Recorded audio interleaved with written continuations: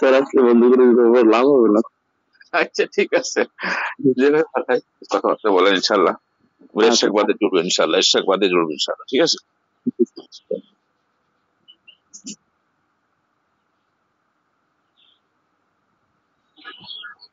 আসসালামু আলাইকুম রহমতুল্লাহ।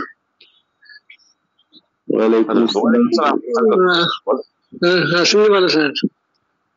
আলহামদুলিল্লাহ ভালো।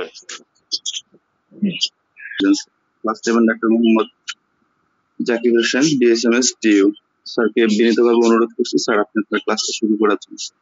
আসসালামু আলাইকুম। আসসালামু আলাইকুম। ওয়ালাইকুম আসসালাম। স্যার ভালো আছেন? জি আলহামদুলিল্লাহ ভালো আছি। আপনি ভালো আছেন সবাই?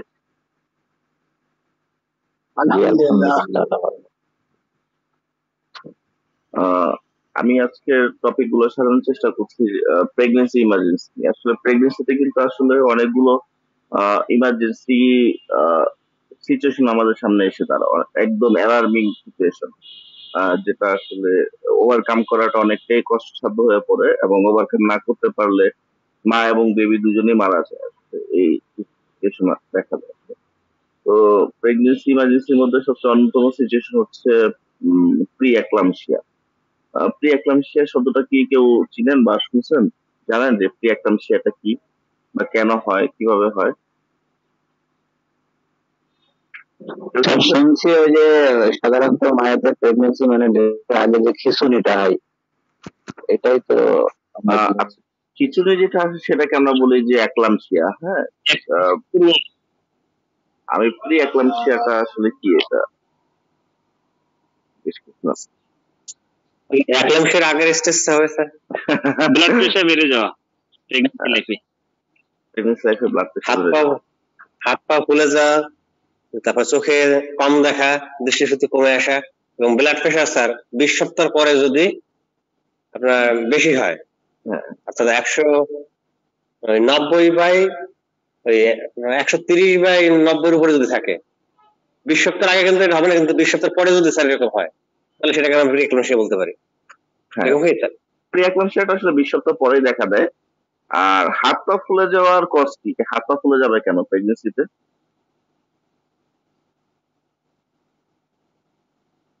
হাত পা ফুলে যাওয়ার সাথে সম্পর্ক থাকে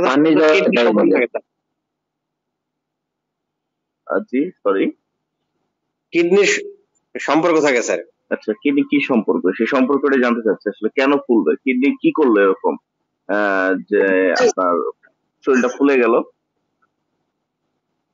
কিডনির যে কাজ সেটা হচ্ছে হলো পানি মানে বের করে দেওয়া স্যার, ডিসচার্জ হয় না, সেটা সমস্ত শরীরে ছড়িয়ে পড়ে। আচ্ছা, তার মানে বলতে চাচ্ছেন যে প্রেগনেন্সি অবস্থা যখন প্রস্রাব কমে যাবে এবং প্রেসার বেড়ে যাবে তখন আসলে প্রি এক্লামশিয়া ডেভেলপ করবে, এরকম কিছু?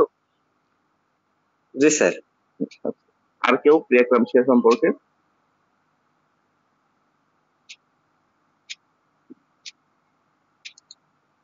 আচ্ছা, প্রি এক্লামশিয়া আসলে একটা মাল্টিপল সিস্টেম ডিসঅর্ডার বলে আমরা, মাল্টি সিস্টেম ডিসঅর্ডারের একটা ডিজিজ, যেটা আসলে আপনি ঠিকই বলছেন 20 সপ্তাহ পরে ডেভেলপ করে, আসলে 20 সপ্তাহ পরে ডেভেলপ করে, যার অন্যতম সিমটমস হচ্ছে হাইপারটেনশন, উচ্চ রক্তচাপ দেখা দেয়।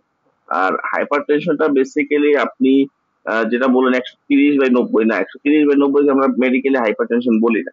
হাইপারটেনশন হতে হলে সিস্টোলিক 140-এর উপরে থাকবে এবং ডায়াস্টোলিক 90-এর উপরে থাকবে, ওইটাকে আমরা হাইপারটেনশন বলি, যে 140/90-এর উপরে থাকবে। এবং তার সাথে একটা অন্যতম ফিচার হচ্ছে প্রোটিন ইউরিয়া। প্রোটিন ইউরিয়া মানে হচ্ছে প্রস্রাবের সাথে প্রোটিন চলে যাবে। হ্যাঁ, প্রস্রাবের সাথে প্রোটিন চলে যাবে। আর যখন প্রস্রাবের সাথে প্রোটিন চলে যায় তখন কি হয় যে আসলে আমাদের একটা প্রোটিন আছে, প্রোটিনের নাম হচ্ছে অ্যালবিউমিন। অ্যালবিউমিন আসলে লো মলিকুলস একটা প্রোটিন, যা একদম সূক্ষ্ম ক্ষুদ্র একটা প্রোটিন, যে প্রোটিনটা আমাদের শরীরের পানির ভারসাম্য রক্ষা করে। পানির ভারসাম্যটা কি? যেমন আমাদের শরীরের ইন্টারনাল এবং এক্সটার্নাল ফ্লুইডের ব্যালেন্স রক্ষা করে একটা প্রোটিন, সেই প্রোটিনের নাম হচ্ছে অ্যালবিউমিন। যখন এই অ্যালবিউমিনটা চলে যায় প্রস্রাবের সাথে, মানে পাস হয়ে যায়, বেরিয়ে যায়, তখন কি হয়? তখন দেখা যায় যে আপনার ইন্টারসেলুলার ফ্লুইড গুলা ইন্টারস্টেসিয়াল ফ্লুইড মানে স্পেসে চলে আসে, মানে যে ফ্লুইডটা কোষের ভিতরে থাকার কথা ছিল সেই ফ্লুইডটা কোষের ভিতরে না থেকে সেই ফ্লুইডটা এসে অ্যাকুমুলেশন করতে থাকে আমাদের একটা স্পেস আছে, ইন্টারস্টেসিয়াল স্পেস বলি, মানে কোষ এবং এক্সট্রাসেলুলার ফ্লুইডের মাঝখানে যে স্পেসটা থাকে সেটাকে বলে ইন্টারস্টেসিয়াল স্পেস। সেই ইন্টারস্টেসিয়াল স্পেসের মধ্যে এসে জমতে শুরু করে। ওই ওই অবস্থাটাকে আসলে আমরা বলি যে আর পানি চলে আসছে, পা মোটা হয়ে গেছে, হাত পা মোটা হয়ে গেছে। এটা কজ কি? কজটা হচ্ছে প্রোটিন চলে যাবে ইউরিনের সাথে। হ্যাঁ, ইউরিনের সাথে যখন প্রোটিন চলে যাবে তখন কিন্তু আসলে আপনি দেখবেন যে ম্যাক্সিমাম মানুষের শরীরে পানি চলে আসে, ফুলে যায়, হাত পা ফুলে যায়, মোটা হয়ে যায়। হ্যাঁ, এটা কজ হচ্ছে প্রোটিন চলে যাবে। হ্যাঁ, প্রোটিন চলে যাবে এরকম একটা রোগের নাম বলেন তো, প্রেগনেন্সি ছাড়া কোন কোন অবস্থায় প্রোটিন যেতে পারে প্রস্রাবের সাথে? ইউরেথ্রাইটিস আছে, ইউরেথ্রাইটিস। ইউরেথ্রাইটিসে না, আসলে ইউরেথ্রাইটিসে প্রোটিন চলে যায় না। আর কোনো কেউ?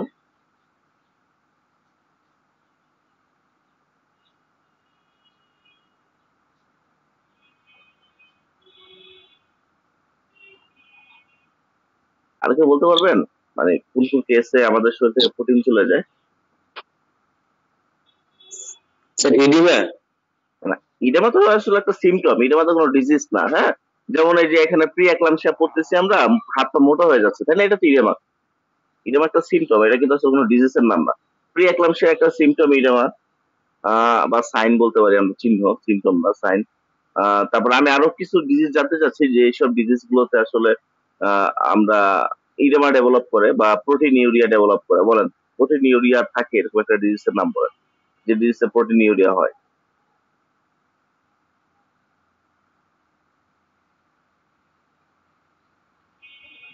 আচ্ছা, ইউরেথ্রাইটিস যে বলছেন, সিকেডিতে না স্যার, সিকেডিতে আসলে প্রোটিন ইউরিয়া হয় না। কারণ সিকেডিতে তো এমনি অ্যানিউরিয়া দেখা দেয়, আসলে প্রস্রাব কমে যায়। সাউন্ড শোনা যাচ্ছে না, আমার তো মনে হচ্ছে শোনা যাচ্ছে সাউন্ড, তাই না? স্যার আমরা স্পষ্ট পাচ্ছি শুনতে স্যার, আমাদের সমস্যা হচ্ছে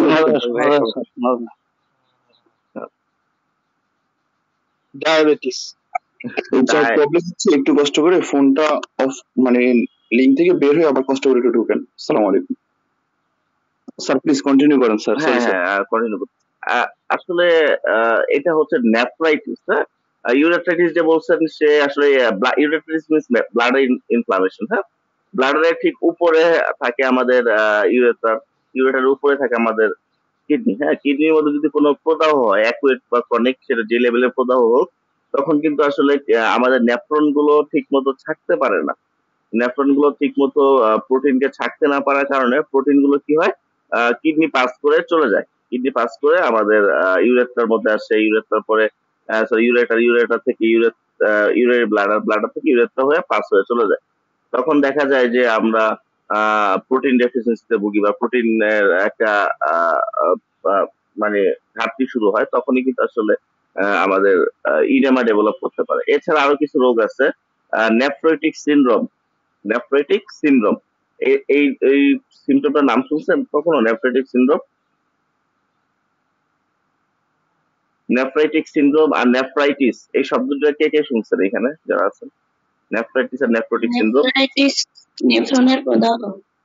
নেফ্রাইটিস মানে নেফ্রনের প্রদাহ, আর ইয়াটা নেফ্রোটিক সিনড্রোম। এটা স্যার জানি না, শুনেছি কিন্তু মনে নাই। আর কেউ? আচ্ছা, হ্যাঁ, নেফ্রনের ডিসফাংশন, নেফ্রনের ডিসফাংশনই বলি আমরা, যে নেফ্রন ঠিক মতো ফাংশনাল চেঞ্জ, নেফ্রন ঠিক মতো ফাংশন করতে পারে না। হ্যাঁ, ওই অবস্থাটাকে আমরা, হ্যাঁ, নেফ্রোটিক সিনড্রোমে আপনার মুখের পরিবর্তনটা আসবে আর কি, বিশেষ করে চোখের নিচে ফুলে যাবে। না, নেফ্রাইটিস ও নেফ্রোটিক সিনড্রোম দুটার মধ্যে আমরা ইডেমা, সিভিয়ার ইডেমা ডেভেলপ করলে মুন ফেস, যেটাকে আমরা বলি না, মুন ফেস, মুন ফেস যখন আসবে তখন আসলে দুটার মধ্যেই পাই। তবে নেফ্রোটিক সিনড্রোমে মুন ফেসটা বেশি পাওয়া যায়, কারণ নেফ্রোটিক সিনড্রোমটা ডেভেলপ করে খুব ফাস্ট, পেশেন্ট বুঝতেই পারে না তার মুন ফেস ডেভেলপ করে ফেলে। হ্যাঁ, কারণ কোনো সিমটম থাকে না, তো ম্যাক্সিমাম সিমটোমেটিক থাকে। আপনার পেইন টেন থাকে না, প্রস্রাবে জ্বালা পোড়া থাকে না। কারণ নেফ্রাইটিস হওয়ার কারণ হচ্ছে ইনফেকশন থাকে নেফ্রাইটিসে, সেই জন্য দেখা যায় যে পেশেন্ট পেইন ডেভেলপ করে, পেশেন্টের প্রস্রাবে জ্বালা পোড়া হয়, ফিভার থাকে, বাট নেফ্রাইটিক সিনড্রোমের মধ্যে এরকম কিছুই থাকে না খুব একটা। হ্যাঁ, শুধু দেখা গেল যে প্রোটিন ইউরিয়া, এর সাথে দেখা গেল যে ইডেমা ডেভেলপ করতেছে, পেশেন্টের ইউরিনের সাথে ব্লিডিংও হয় না, কিন্তু নেফ্রাইটিসে ব্লিডিং হয়, জ্বালা পোড়া হয়, ব্যথা হয়, সেজন্য পেশেন্ট বুঝতে পারে, খুব দ্রুত সে ডাক্তারের শরণাপন্ন হয়। কিন্তু নেফ্রাইটিক সিনড্রোমের সময় খুব একটা সে মানে কমপ্লিকেসি সিমটম ডেভেলপ করে না, তো বুঝতেই পারে না যে তার এত বড় একটা প্রবলেম অ্যারাইজ করছে। হ্যাঁ, এই জন্য আসলে আমরা মুন ফেস্ট একটু বেশি দেখতে পাই। আপনি যেটা বললেন যে চোখ ফুলে যাওয়া, গাল ফুলে যাওয়া, এটা আসলে মুন ফেস বলি আমরা। হ্যাঁ, চাঁদের মতো মুখ, বা মুন ফেস। আচ্ছা, মুন ফেস হয় এরকম আরেকটা রোগের নাম কেউ বলতে পারবেন? Moon face.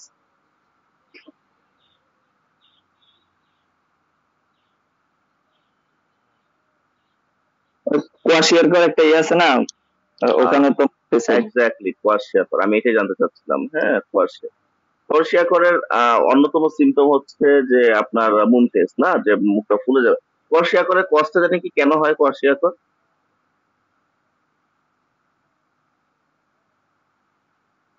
ওটা তো মনে হয় ক্যালোরি ডেফিসিয়েন্সি, আমার আসলে এক্স্যাক্টলি মনে নাই, ম্যারেজ মাস এগুলো অনেক আগে পড়ছি তো।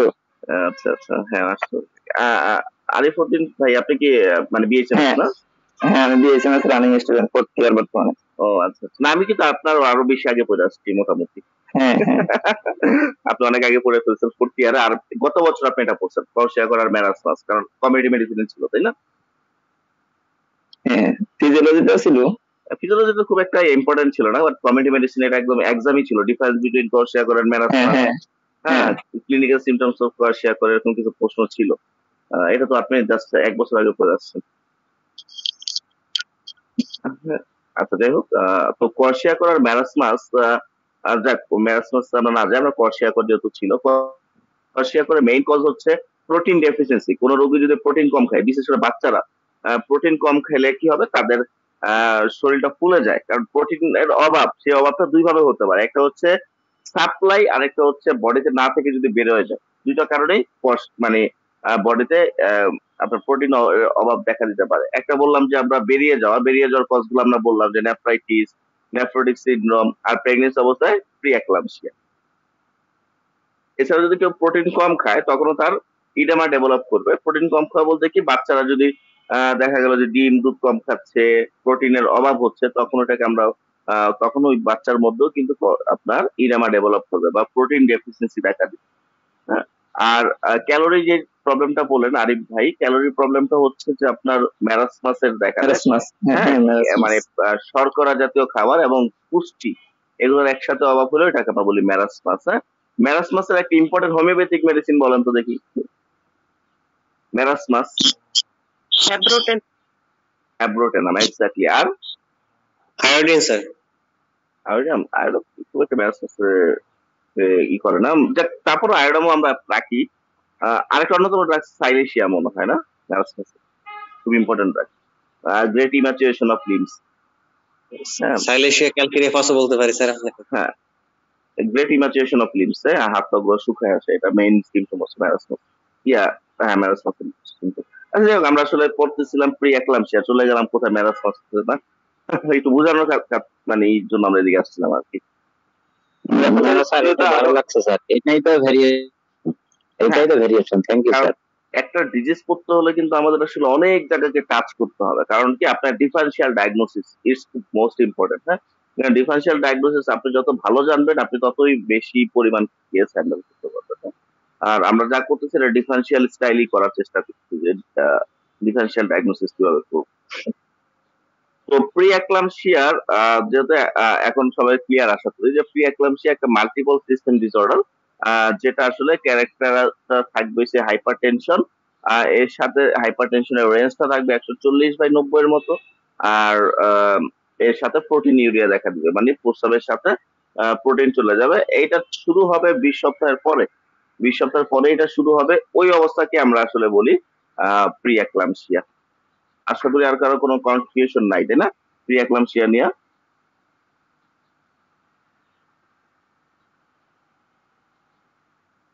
আছে কারো প্রশ্ন প্রি অ্যাক্লামশিয়া? Clear sir.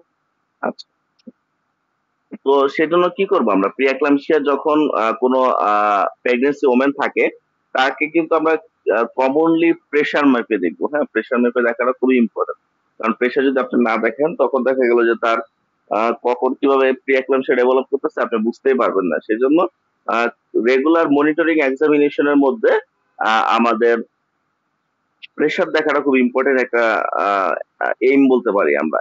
এর সাথে যেটা দেখতে পারি সেটা হচ্ছে ইউরিন টেস্ট করে দেখবো আমরা। হ্যাঁ, ইউরিন টেস্টের মধ্যে প্রোটিন ইউরিয়া টেস্ট নামক একটা টেস্ট আছে, প্রোটিন ইউরিয়া টেস্ট। হ্যাঁ, এটার আরেক নাম হচ্ছে বেনেডিক্ট টেস্ট। আরিফ সাহেব তো রিসেন্টলি মনে হয় টেস্ট গুলো করে আসছেন প্যাথোলজি, তাই না?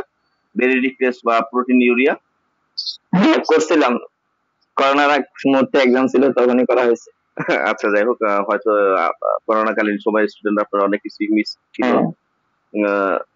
তো টেস্টের নাম হচ্ছে বেনেডিক্ট টেস্ট। বেনেডিক্ট টেস্ট হচ্ছে আসলে ইউরিনকে আমরা কি করি, ইউরিন এটার আরেকটা নাম হচ্ছে হিট কোয়াগুলেশন টেস্ট। হ্যাঁ, হিট করি আমরা। একটা টেস্ট টিউবের মধ্যে ইউরিন নেই, প্রস্রাব নেই, সে প্রস্রাবটা আমরা কি করি, একটু তাপে হিট করি। হ্যাঁ, হিট দেওয়ার পরে আমরা নর্মালি দেখার চেষ্টা করি যে আসলে এটার কন্ডিশনটা কি হলো। হ্যাঁ, যখন যদি কোনো পার্সনের বা কোনো পেশেন্টের প্রস্রাবের সাথে যদি প্রোটিন চলে যায়, প্রস্রাবের সাথে যখন প্রোটিন চলে যাবে তখন দেখা যাবে যে তার আচ্ছা, প্রোটিনের একটা নর্মাল বৈশিষ্ট্য আছে, এটা কি কেউ জানেন যে প্রোটিন আসলে তাপ দিলে কি হয়? তাপে প্রোটিনের কি চেঞ্জ হয় বলেন তো, তাপ দেওয়ার পরে? জমাট বাঁধবে স্যার, কলানি পড়বে। তলানি পড়বে, জমাট বাঁধবে। এরপর আর কোনো ক্লিয়ার একটা বলেন, যে কোনো, দেখি কারটা প্রোটিন সবসময় বাইরে যায় এবং ক্লটেড হয়। ক্লটেড হয়, হ্যাঁ। যেমন আমরা ডিম সিদ্ধ করলে ডিমের প্রোটিনের সাদা অংশটা বাইরে চলে আসে, কুসুমটা ভিতরে চলে যায়, মানে ভিতরে চলে যায়, বাইরে চলে যায়। ওইটা তো ডিবেটটা তো হচ্ছে আপনার একটা সেল দিয়ে ইয়া থাকে আর কি, একটা শিল থাকে। হ্যাঁ, শিলের কারণে কিন্তু এরকমটা হয়। আপনি যদি ডিমটাকে যদি খুইলা মানে ভেঙে যদি ই করেন তখন তো দেখা গেল যে অনেক সময় কুসুমটা বাইরে চলে আসছে।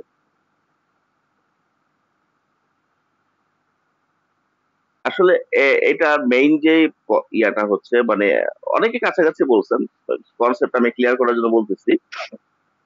এটা হলো যে আসলে প্রোটিনের বৈশিষ্ট্য হচ্ছে তাপ দিলে জমে যাবে, আর ফ্যাটের বৈশিষ্ট্য হচ্ছে তাপ দিলে গলে যাবে। সবসময় এটা মাথায় রাখবেন। যেটা কোনো ফ্যাট হবে, কোনো খাবারের মধ্যে ফ্যাট আছে, সেই ফ্যাটের বৈশিষ্ট্য হচ্ছে যখন আপনি তাপ দিবেন, চুলার মধ্যে নিয়ে তাপ দিবেন তখন সেটা গলে যাবে। আর যখন সেটা প্রোটিন থাকবে সেটা কি হবে, যত তাপ দিবেন তত সে হার্ড হবে, শক্ত হয়ে যাবে, জমতে থাকবে।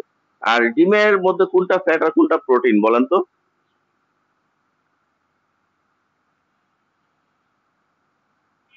ডিমের মধ্যে ফ্যাট কোনটা আর প্রোটিন কোনটা বলেন? ফ্যাটটা হচ্ছে আর সাদা অংশটা হচ্ছে প্রোটিন। আচ্ছা, এখন কথা হলো যে আমি একটু আগে একটা ডেফিনেশন বললাম যে ফ্যাটের বৈশিষ্ট্য হচ্ছে তাপ দিলে গলে যাবে, আর প্রোটিনের বৈশিষ্ট্য তাপ দিলে জমে যাবে। তাহলে কুসুমও জমে যাচ্ছে, প্রোটিনও জমে যাচ্ছে, তাহলে ব্যাপারটা কেমন হয় দাঁড়ান, যে কোনটা প্রোটিন আর কোনটা ফ্যাট, একটু ক্লিয়ার বলেন। আচ্ছা, সবটাই প্রোটিন স্যার। কনফিউশন শুরু হয়ে গেছে। তারপর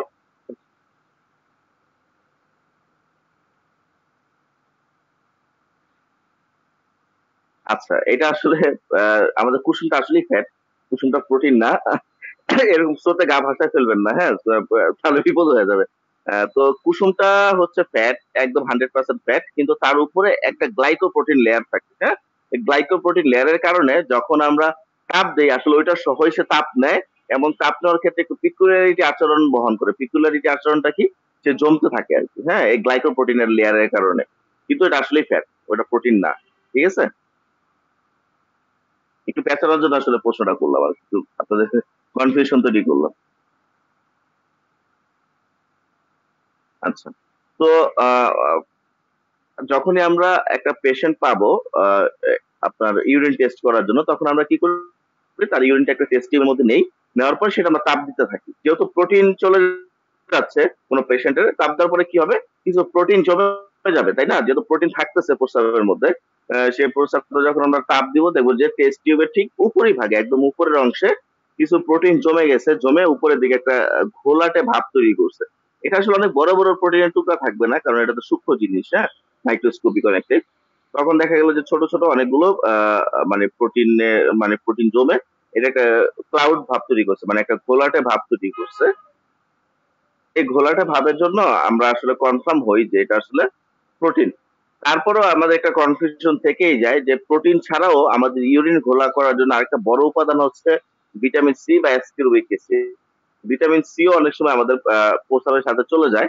তখনও আসলে এরকম একটা সিচুয়েশন হয় যে আমরা যখন তাপ দেই ইউরিনটা নিয়ে, তখন আসলে ইউরিনটা জমে যায়, তো উপরের দিকে একটা ঘোলাটা ভাব শুরু হয়। এই জিনিসটাকে আমরা কনফার্ম করার জন্য আমরা কি করি, তার মধ্যে 5% অ্যাসিটিক অ্যাসিড নামক একটা অ্যাসিড আছে, অ্যাসিটিক অ্যাসিড। আমরা ওইখানে 5% অ্যাসিটিক অ্যাসিড দেই। অ্যাসিটিক অ্যাসিড দেওয়ার পরে যদি ঘোলাটা ভাবটা আরো বেড়ে যায়, তখন আমরা এটাকে কনফার্ম হই যে আসলে তার প্রস্রাবের সাথে প্রোটিন চলে যাচ্ছে, এবং তখনই আমরা আসলে ওই জিনিসটার মধ্যে আমরা প্রোটিন প্লাস এরকম একটা পাই। রিপোর্টে যখন দেখতে পারি আমরা, সেই রিপোর্টের মধ্যে দেখা যায় যে প্রোটিন প্লাস লেখা আছে। দেখছেন কি ইউরিনের রিপোর্ট দেখছেন কেউ এর মধ্যে? জি স্যার, জি। হ্যাঁ, ইউরিনের রিপোর্ট যদি কেউ দেখে থাকেন তাহলে আশা করি এই জিনিসটা দেখছেন, মনে হয় প্রোটিনের পরে একটা প্লাস চিহ্ন দেওয়া আছে। আসলে প্রোটিনের পরে প্লাস চিহ্ন থাকা মানে হচ্ছে তার প্রস্রাবের সাথে আপনার প্রোটিন চলে যাচ্ছে, ঠিক আছে। আর বেশিরভাগ সময় দেখা যায় প্রোটিন ট্রেস একই জিনিস, ট্রেস মানে পাওয়া যাচ্ছে, আমরা ট্রেস করি না যে এটা শনাক্ত করা, ট্রেস মানে শনাক্ত করা, পাওয়া যাচ্ছে, এরকম একটা ব্যাপারকে ট্রেস বলি আমরা। হ্যাঁ, উপস্থিতি, ঠিক আছে, ট্রেস করা। ক্লিয়ার? আচ্ছা, আমরা আবার চলে যাই যে প্রি অ্যাক্লামসিয়া ছিলাম, তাই না? আচ্ছা, প্রি অ্যাক্লামসিয়াকে আমরা আসলে তিনটা ক্রিটিক্যাল স্টেজে ভাগ করতে পারি। একটা হচ্ছে মাইল্ড প্রি অ্যাক্লামসিয়া, একটা হচ্ছে সিভিয়ার প্রি অ্যাক্লামসিয়া, হ্যাঁ, আরেকটা মডারেট প্রি অ্যাক্লামসিয়া। তবে আমরা মাইল্ড আর সিভিয়ার থেকে সবচেয়ে বেশি গুরুত্ব দিই, মানে প্রাইমারি আর হচ্ছে সেকেন্ডারি। তো প্রাইমারি এবং সেকেন্ডারির মধ্যে ডিফারেন্সটা কি? প্রাইমারি প্রি অ্যাক্লামসিয়া আমরা বলি যে যদি তার প্রেশারটা মানে 140/90 থেকে যদি 160/110 এর মধ্যে থাকে, ওই অবস্থাকে আমরা বলি যে মাইল্ড প্রি অ্যাক্লামসিয়া। আর সিভিয়ার হচ্ছে যে 160 এর উপরে এবং 110 এর উপরে যদি থাকে, মানে উপরেটা 160, দ্যাটস মিন হাইপার সিস্টোলিক থাকবে 160, এবং ডায়াস্টোলিক যদি থাকে 100 এর উপরে, তখন ওটাকে আমরা বলি সিভিয়ার প্রি অ্যাক্লামসিয়া। এবং এর সাথে প্রচুর পরিমাণে প্রোটিন চলে যাবে, হ্যাঁ, এবং প্রোটিন যাওয়ার সাথে সাথে তার কি হবে, লোয়ার অ্যাবডোমিনাল পেইন হবে, হ্যাঁ, অ্যাবডোমিনাল পেইন দেখা দিবে, ঠিক আছে।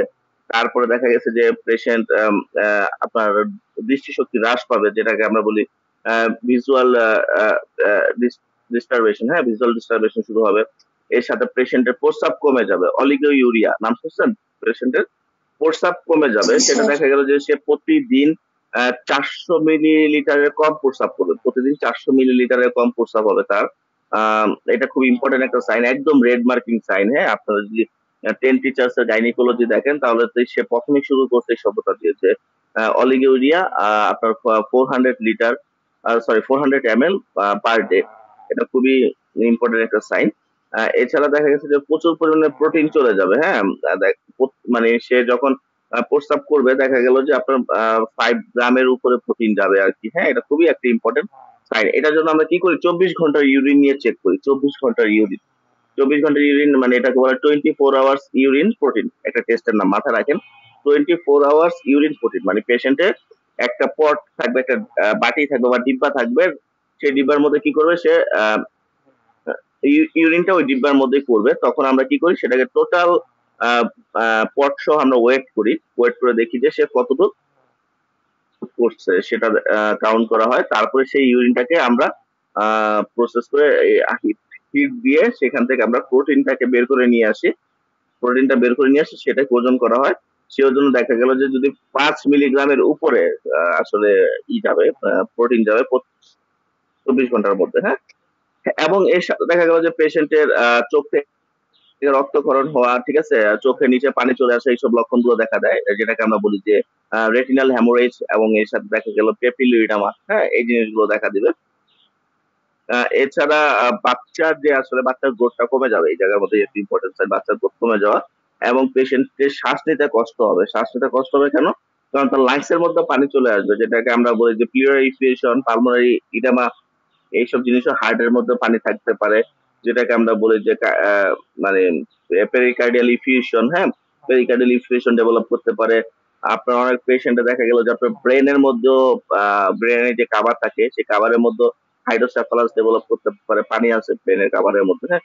এরকম বিভিন্ন রকম কমপ্লিকেসি গুলো কিন্তু এই সময় এসে দেখা দেয়। তবে এই সিমটমটা কিন্তু একদিনে হয় না, হ্যাঁ, এই সিমটম গুলো কিন্তু আসে কিন্তু একদম আহ, আপনাকে মানে কি বলবো আমরা বলে কয়ে কয়ে আসবে, একদম আস্তে আস্তে আস্তে আস্তে প্রথম দেখা গেল যে আপনার পা গুলো ফুলতেছে, তারপর আপনার গ্রাজুয়ালি এটা আপনার উপরের দিকে উঠতেছে, পেটের দিকে যাচ্ছে, তারপরে আস্তে আস্তে আপনার আশেপাশে যে শরীরটা আছে সে মানে ঘাড়, ফেস, হ্যাঁ, এইসব জায়গায় আস্তে আস্তে সে ডেভেলপ করবে।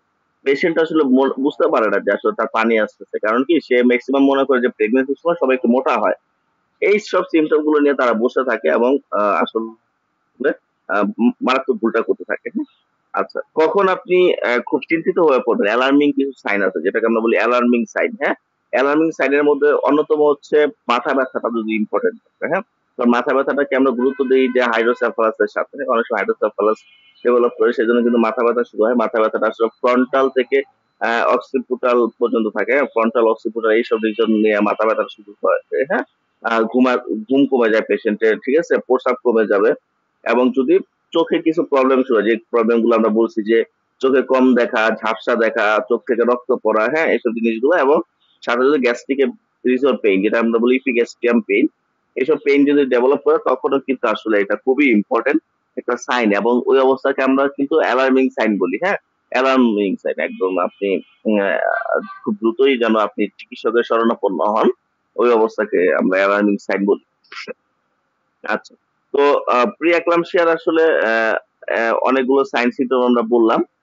এখন ট্রিটমেন্ট নিয়ে একটু আলোচনা করি। প্রি এক্লাম্পসিয়ার ট্রিটমেন্ট আপনি কিভাবে করবেন। আর ইনভেস্টিগেশনের কথাগুলো যদি বলি, ইনভেস্টিগেশন যে মানে পরীক্ষা নিরীক্ষা, আমি একটু আগে বলেই আসলাম যে কি ইনভেস্টিগেশন করবেন। ইনভেস্টিগেশন গুলোর মধ্যে প্রথমে হচ্ছে ইউরিনের এক্সামিনেশন করে আমরা হিট কোয়াগুলেশন টেস্ট নামক একটা টেস্ট আছে, সেই টেস্টের মাধ্যমে আমরা দেখি যে আসলে পেশেন্টের প্রোটিন যাচ্ছে কিনা, এই জিনিসটা আমরা শনাক্ত করার চেষ্টা করি। এছাড়া আমরা রক্ত পরীক্ষা করতে পারি, ব্লাড এক্সামিনেশন করে আসলে আপনার টোটাল প্রোটিন লেভেলটা দেখতে পারি। তারপর আমরা যেটা দেখতে পারি সেটা হচ্ছে যে ইউরিক অ্যাসিড, আপনার কোলেস্টেরল লেভেল, এগুলো দেখার কারণ হচ্ছে যে প্রেশারটা কেন বাড়তেছে, জেনারেট করতেছে, এগুলো জানার জন্য আমরা ওই টেস্ট গুলো করতে পারি। নর্মালি একটা আলট্রাসোনোগ্রাফি অবশ্যই রাখবেন প্রেগনেন্সি প্রোফাইল, কারণ আলট্রাসোনোগ্রাফি না করলে তারপরে ফিটাস কন্ডিশন বা বাচ্চার কন্ডিশনটা কেমন আছে সেটা আপনি বুঝতে পারবেন না, হ্যাঁ। সেজন্য একটা আলট্রাসোনোগ্রাফি রাখবেন, রাখার চেষ্টা করবেন, ঠিক আছে। এখন ট্রিটমেন্টের জন্য যেটা করবেন যে পেশেন্টকে প্রথমে যেটা করবেন বেড রেস্টে পাঠিয়ে দিবেন, পেশেন্ট যেন বেড রেস্টে থাকে, হ্যাঁ, বেড রেস্টে থাকবে। তারপরে তার আপনার যদি রক্ত কমে যায়, হ্যাঁ, রক্ত কমে গেলে রক্ত দেওয়ার চেষ্টা করতে হবে, তবে ম্যাক্সিমাম রক্ত এখানে খুব একটা কমে না। তবে ব্লাড প্রেশার কমানোর জন্য যে যে ম্যানেজমেন্ট দরকার সেটা আপনি অবশ্যই দিবেন, সেটা ড্রাগস ম্যানেজমেন্টই হোক, সেটা ডায়েটারি ম্যানেজমেন্ট হোক, হ্যাঁ। এরপরে আপনি পেশেন্টকে প্রোটিন খেতে বলবেন, যে আপনি প্রোটিন খান, মিনিমাম 100 গ্রাম প্রোটিন যেন সে পার ডে খায়, হ্যাঁ। 100 গ্রাম প্রোটিন, সেক্ষেত্রে আপনি ডিম খাওয়ার জন্য অ্যাডভাইস করতে পারেন, হ্যাঁ। 2টা ডিম যদি খায় সে, সেক্ষেত্রে 100 গ্রাম প্রোটিন কিন্তু তার কাভার করতে পারে, কারণ একটা ডিম প্রায় 50 গ্রাম প্লাস ওজন থাকতে পারে কুসুম বাদে, হ্যাঁ। 100 গ্রাম প্রোটিন যদি সে খায় মিনিমাম, তাহলে কিন্তু আসলে তার এই প্রবলেমটা ডে বাই ডে খুব দ্রুত সার্ভাইভ করে আসবে, হ্যাঁ।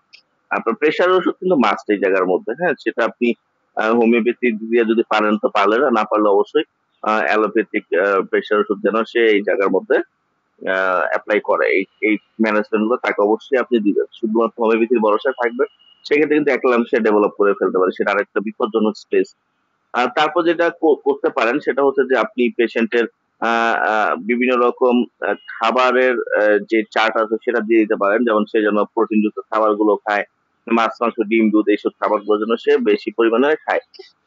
আহ, আর পেশেন্টের যে ঘুম কমে যায়, ঘুম কমে যাওয়ার কারণে আপনি কিন্তু আসলে ঘুমের ব্যাপারটা খেয়াল রাখতে হবে, কারণ পেশেন্ট যদি বেশি দিন ইনসোমেনিয়াতে ভুগে তখন তার বাচ্চার জন্য অনেক প্রবলেম হতে পারে, সেজন্য আসলে আপনি ঘুমের ব্যাপারটা একটু এনশিওর করবেন।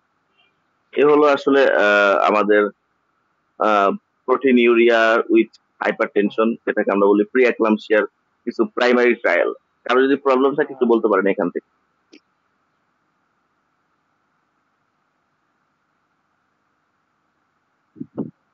কারো প্রবলেম আছে? আচ্ছা, ওই যে ব্লাড টেস্ট, ওখানে ব্লাডের কি পরিবর্তন আসতে পারে? ব্লাডে ইউরিক অ্যাসিডটা দেখি আমরা, কেন দেখি? কারণ ইউরিক অ্যাসিডের কারণে তো আসলে প্রেশার জেনারেট করে, হ্যাঁ, ওইগুলো আমরা দেখি আর কি। এমনি কোনো পরিবর্তন আসার নাই, ইউরিক অ্যাসিডটা দেখি আর ফর ওভার শিওর। হ্যাঁ,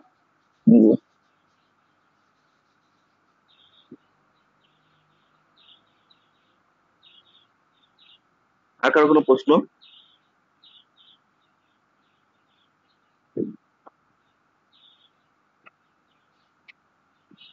কারো প্রশ্ন নাই প্রি অ্যাক্লামসিয়া থেকে?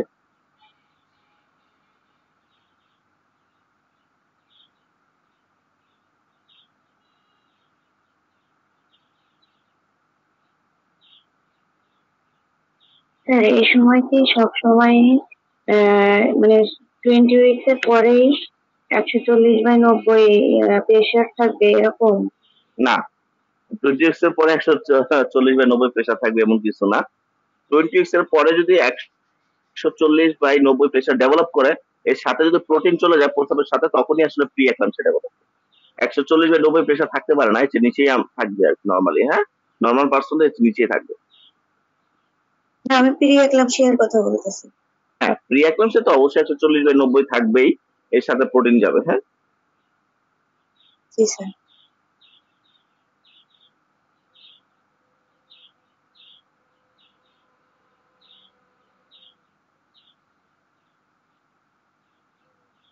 আর কোনো প্রশ্ন?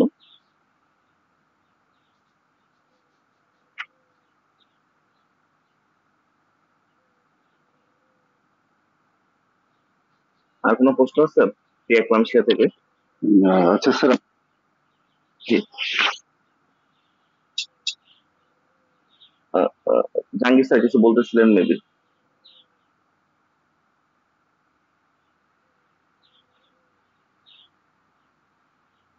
স্যার এই অবস্থায় আলট্রাসোনোগ্রামের কোন ফাইন্ডিংস কি অ্যাবনরমালিটি আসতে পারে? আমি তো শুনি না এই শব্দটা, মানে স্যার যে বলেন জাহাঙ্গীর স্যার। হ্যাঁ, আলট্রাসোনোগ্রাফিতে কোনো ফাইন্ডিংস এভাবে আসে না, তবে আমাদের এই জায়গার মধ্যে আসলে অ্যামিউনিটিক ফ্লুইড এর একটা ইমব্যালেন্স পাই আমরা। হ্যাঁ, আমরা যে দেখা গেছে এখানে আমরা অ্যামিউনিটিক ফ্লুইড এর ডেফিসিয়েন্সি দেখা যায় সেটার মধ্যে। হ্যাঁ, ফ্লুইডের কারণে আর বেবিটা একটু আপনার যেটা হচ্ছে ডেভেলপমেন্টের প্রবলেম হয়, এই জিনিসগুলো কিছুটা আসে, তবে খুব একটা আলট্রাসোনোগ্রাফি ম্যান্ডেটরি না। তবে আমরা আলট্রা করে দেখি যে আসলে বাচ্চা ঠিক মতো ডেভেলপ করতেছে কিনা। হ্যাঁ, ডেভেলপমেন্ট দেখার জন্য আমরা আলট্রা করি আর কি।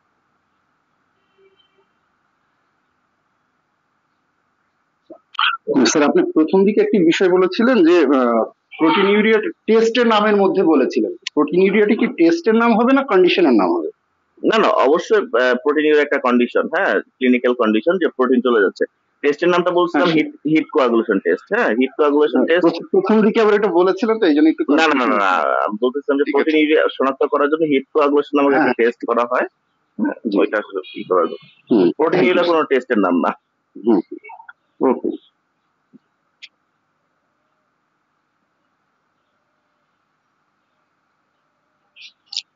স্যার আমরা ইউরিন আরি করলে তো মনে হয় প্রোটিনও চলে আসে এই টেস্টের মধ্যে, না? ইউরিন আরি করতে গেলে অবশ্যই ওইখানে আপনার স্পেসিফিক ওই হ্যাঁ ওইটার সাথে হিট কোয়াগুলেশন থাকে। হ্যাঁ, প্রোটিন ইউরিনের মধ্যে আরির মধ্যে থাকে। রুটিনাল এক্সামিনেশনের মধ্যে এটা আসলে কেমিক্যাল এক্সামিনেশন একটা পার্ট থাকে। অনেকগুলোর মধ্যে আসলে কেমিক্যাল এক্সামিনেশন নামে একটা পার্ট থাকে, সেই পার্টের মধ্যে প্রোটিন ইউরিয়াটা করা হয়। হ্যাঁ, প্রোটিনের অ্যালবুমিন প্রোটিনটা দেখা যায় আর কি। হ্যাঁ,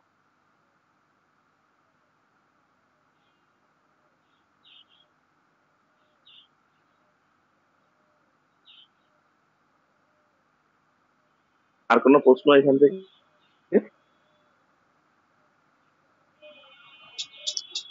স্যার বাচ্চা প্রসবের আগে এবং বাচ্চা প্রসবের পরে যে খিঁচুনিটা আসে ওটা কি প্রি এক্লাম্পসিয়া? না, বাচ্চা প্রসবের পরে কখনোই খিঁচুনি আসলে সেটা প্রি এক্লাম্পসিয়া হবে না। কারণ প্রি অ্যাক্লামসিয়াটা তো কোনো খিঁচুনিই নাই।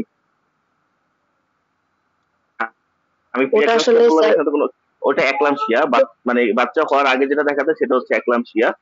আর বাচ্চা হওয়ার পরে যে খিঁচুনিগুলো আসে এগুলো ভেরিয়েশন হয়, হ্যাঁ। যেমন দেখা গেল যে প্রফিউজ ব্লাড লসের কারণে একটা খিঁচুনি হতে পারে। দেখা গেছে যে ট্রমাটিক্যাল লেভারের কারণে কিছু খিঁচুনি আসতে পারে। তারপরে দেখা গেল যে আপনার আহ, আহ, আহ, কিছু রিটেন প্রোডাক্ট থাকার কারণে খিঁচুনি আসতে পারে। যেমন আপনার রিটেন প্লাসেন্টা, এরকম একটা শব্দ আছে, শুনছেন কিনা জানি না।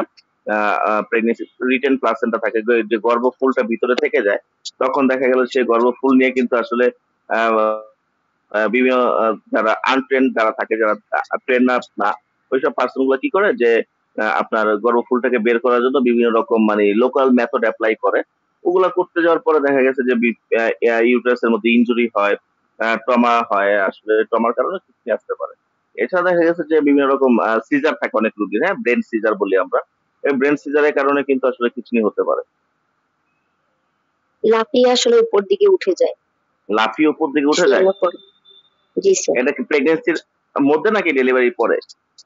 ডেলিভারি পরে। ডেলিভারি পরে কজ গুলো তো আমি বললাম, যেরকম কোনো কিছু অবশ্যই আসছে, বা লাফিয়ে উঠে যাওয়ার পেছনে তার অন্যতম কারণ থাকতে পারে তার হয়তো ব্লাড লস হচ্ছে প্রচুর, অথবা তার ব্রেনে সিজার আছে, সিজার প্রবলেম আছে, যেটা আবার টিটানাস হতে পারে। অনেক সময় আমরা টিটানাস পাই আমরা, হ্যাঁ। টিটানাসের কারণে কিন্তু লাফিয়ে উপরে ওঠা, যেটাকে আমরা বলি অপস্থতনাস, এই লক্ষণটার নাম, হ্যাঁ, স্যার অপিস্থতনাস। ভীতু পেশেন্ট হলে এরকম হয়? সাইকোলজিক্যালি আসলে খুব একটা পাওয়া যায় না, কারণ এই অবস্থায় যত ভীতি হোক, আমরা আসলে অনেক কেস দেখলাম তো, ভীতু হোক আর সাহসী হোক, ওই অবস্থা আসলে আল্লাহ তালা একটা স্বয়ংক্রিয় সাহস দিয়ে দেয়। ওইটার সাথে ভীতুর সাথে সম্পর্ক না। ওটা দেখা গেছে ব্রেনের অ্যাবনর্মালিটি হয় অনেক কারণে, হ্যাঁ। আপনি যেটা বললেন লাফিয়ে উপরে উঠে যাওয়া, হ্যাঁ, এইটা কিন্তু আসলে টিটানাসের মধ্যে পাওয়া যায়। আমরা বলি ব্যান হয়ে যাওয়া, হ্যাঁ, আপনার ওই যে আহ মানে একটা অনেকটা ধনুকের মতো হয়ে যাওয়া, ওরা কিন্তু টিটানাসের মধ্যেই পাই আমরা, লক্ষণটা নাম অপিস্থতনাস, হ্যাঁ, এরকম পাই। তো অনেক আমাদের অনেকেই কিন্তু ডোনার সংখ্যা, মানে ডোনার সংখ্যার প্রিভেন্টিভ নাই অনেকে বডিতে, হ্যাঁ, তখন কিন্তু আসলে ডোনার সংখ্যা হঠাৎ করে ডেভেলপ করে। ঠিক আছে, সেজন্য অ্যালোপ্যাথিক ডক্টর অবশ্য যে কোনো ভাবেই হোক, তারা কিন্তু ডোনার সংখ্যার প্রিভেনশন দিয়ে দেয় গর্ভবতী মাকে। সেটা আপনার টিটানাসের জন্য কিন্তু প্রতিটি আনমেরিড মেয়েকে কিন্তু 15 বছরের পরে কিন্তু টিটানাসের বুস্টার ডোজ সহকারে 4টা ডোজ দেওয়া হয়। আর যদি তারা সেটা মিস করে থাকে, সেক্ষেত্রে কিন্তু প্রেগনেন্সি অবস্থায় প্রথম 5 মাস এবং 7 মাস, মানে প্রথম 20 সপ্তাহ এবং তারপরে আপনার 28 সপ্তাহের মধ্যে কিন্তু 2টা টিটি ভ্যাক্স দিয়ে দেয়, হ্যাঁ, যেন আসলে ওই আনওয়ান্টেড সিমটমটা ডেভেলপ না করে, হ্যাঁ। ঠিক আছে। জি স্যার। আর কারো প্রশ্ন? স্যার লাফিয়ে উঠে শোয়ানোর পরে একটু উপরে উঠে যেমন যে সে পড়ে যাবে, এটাই তো আসলে নাকি? লাফিয়ে উঠে বলতে অনেক কিছুই থাকতে পারে। আমি আসলে এখানে এক্স্যাক্টলি কজটা তো আমি জানি না যে কেন এরকম হচ্ছে, অনেকগুলো কজই তো আমি বললাম। এখন এখান থেকে কোনো একটা হবে উনার হয়তো, আমি আসলে তো এর চেয়ে ভালো বলতে পারবো না। সিজার করে, এটা সিজার করার পরে আসলে এটা ও হয়েছিল। আচ্ছা আচ্ছা আচ্ছা, মানে আপনি রিসেন্ট সিজার করছে, তারপরের ঘটনা এটা, যেমন সিজারের 6 ঘন্টার জি স্যার, মধ্যে এরকম দুইটা হয়েছে? পর দুইটা বেরিয়েছে, দুইটাতেই সমস্যাগুলো ছিল। আচ্ছা, না না, আমি বলি যে সিজারের 5 থেকে 6 ঘন্টার মধ্যে এরকম হয়েছে। না না, সিজার করার পর পরই এই অবস্থাটা হয়েছিল। সিজারের পরে তো পেশেন্টের সেন্স 2-3 ঘন্টা ওইভাবে থাকে না, পেশেন্ট ওইভাবে কিছু ফিলই করতে পারবে না, কারণ জেনারেল অ্যানেস্থেসিয়া দেওয়া থাকে। জেনারেল অ্যানেস্থেসিয়ার ইফেক্ট কাটে মিনিমাম মিনিমাম 3 ঘন্টা পরে, হ্যাঁ, 3 ঘন্টা পরে কিন্তু কাটানো হয় জেনারেল অ্যানেস্থেসিয়ার না না, ইফেক্ট। আমরা দেখছি বাচ্চাটা নেওয়ার পরে যখন ওনাকে একটা এই যে রুমে রাখা হয়েছে, এখানে এরকম পোস্ট অপের হয়েছে। মধ্যে এরকম দেখা গেছে, পোস্ট অপের মধ্যেই। হ্যাঁ হ্যাঁ হ্যাঁ। আচ্ছা, পোস্ট অপে এরকম দেখা যেতেই পারে, হ্যাঁ। আপনি যেহেতু সিজার বললেন, আমি এত নর্মাল ডেলিভারি নিয়ে কথা বলছিলাম। সিজার এটা কমন সাইন, হ্যাঁ। আপনার পেশেন্টের বিভিন্ন মাসেল গুলো স্পাজম হয়, হ্যাঁ। আপনার মাসেল গুলো সংকোচন হয়, কারণ আমরা যখন অ্যানেস্থেসিয়া দেই, অ্যানেস্থেসিয়ার মধ্যে 3টা ইয়া থাকে, আমাদের এইম থাকে, উদ্দেশ্য থাকে। একটা হচ্ছে analgesia, এনামসিয়া, loss of muscle movement, হ্যাঁ। এই 3টা সাইন নিয়ে কিন্তু আমরা আসলে অ্যানেস্থেসিয়াটা দিই, হ্যাঁ। অ্যানালজেসিয়া শব্দের অর্থ হচ্ছে আসলে ওই যে যে জায়গাটা থাকে সেই জায়গাটাকে কিন্তু আমরা আসলে পেইনলেস করি, ওটাকে বলতে অ্যানালজেসিয়া। অ্যানামসিয়া শব্দ হচ্ছে ওই যে নার্ভ গুলো থাকে, সেই নার্ভ গুলোকে রিটেন করা হয়, যেন আসলে নার্ভ গুলো কোনো রকম প্রবলেম না করে, এবং মাসেল রিল্যাক্স করা, হ্যাঁ, মাসেলকে রিল্যাক্স করা হয়। যখন অ্যানাস্থেসিয়ার ইফেক্টটা কেটে যায়, তখন কিন্তু লোকালাইজ পেইন ডেভেলপ করে, পেশেন্ট আসলে বুঝতে পারে না সে কি করবে। তার উপরে কিন্তু আমরা প্রায় 6 ঘন্টার মধ্যে নাথিং বাই মাউথ একটা শব্দ উল্লেখ করে দিই, পেশেন্টের বডিতে কিছু কিছু জায়গার অর্গান গুলো চাই ইনস্ট্যান্ট কিছু লিকুইড। তো সর্বোপরি কিছু পেশেন্ট তখন দেখা গেল যে এরকম বিভিন্ন রকম অ্যাবনর্মাল আচরণ করতেই পারে, হ্যাঁ, এটা অ্যানাস্থেসির ইফেক্টের জন্য। তখন অবশ্যই অ্যালোপ্যাথিক ডক্টররা ভার্গন নামে একটা ওষুধ বা ইনজেকশন দিয়ে দেয় এবং তার 10-15 মিনিট পর আবার ঠিক হয়ে যায়। মেবি আপনি দেখছেন তারপর একটা ইনজেকশন দিছিল, তাই না? না, আমার আপুর এই সমস্যাটা হয়েছিল। আপনি ইনজেকশন দিচ্ছেন না ডক্টর, এটা বললাম। হ্যাঁ হ্যাঁ হ্যাঁ, ওনাকে একটা ইনজেকশন দেওয়া হয়েছে। হ্যাঁ, দ্যাট ইজ ভার্গন। হ্যাঁ, ভার্গন হচ্ছে প্রোপানল একটা উপাদান। এই ভার্গনটা দেওয়ার পরে আপনার প্রেশারটা ফল করে, মাসেল রিল্যাক্স হয়ে যায়, পেশেন্টের আপনার ঘুম একটা ভাব চলে আসে এবং পেশেন্ট চুপ হয়ে যায়। এই সময় অনেক সোয়েটিং হয়, এরকম দেখা। উনি খুবই সেনসিটিভ, ওনাকে অনেকগুলা ইনজেকশন দেওয়ার পরে ওনার ঘুম আসে না। এটা পেশেন্ট টু পেশেন্ট ভেরি করে আর কি। হ্যাঁ, এটা হতেই পারে।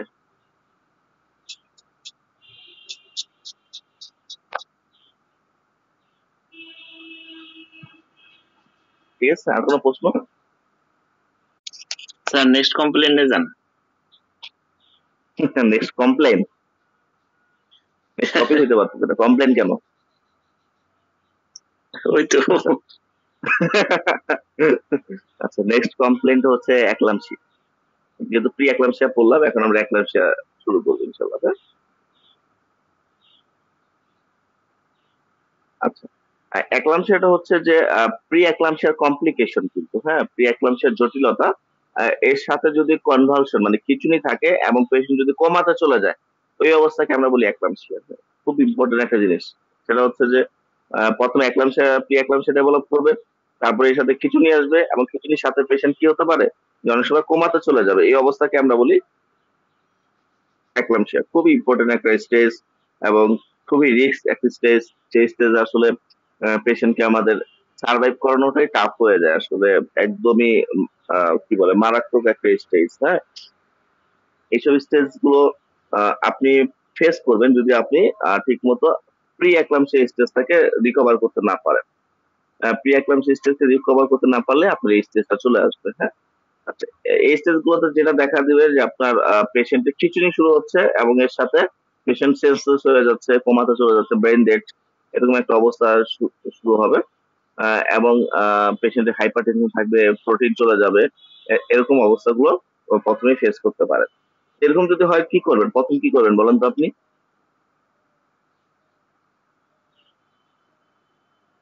যদি একটা প্রি একলামশিয়া পেশেন্ট আপনার কাছে আসে তখন কি করবেন?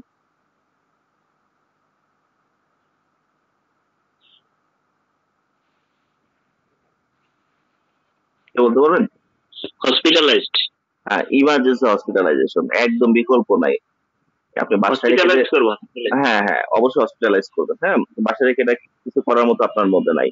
আপনি হসপিটালে পাঠিয়ে দিবেন যেন সে হসপিটাল থেকে ওইটার ব্যবস্থা রিসিভ করে। ঠিক আছে?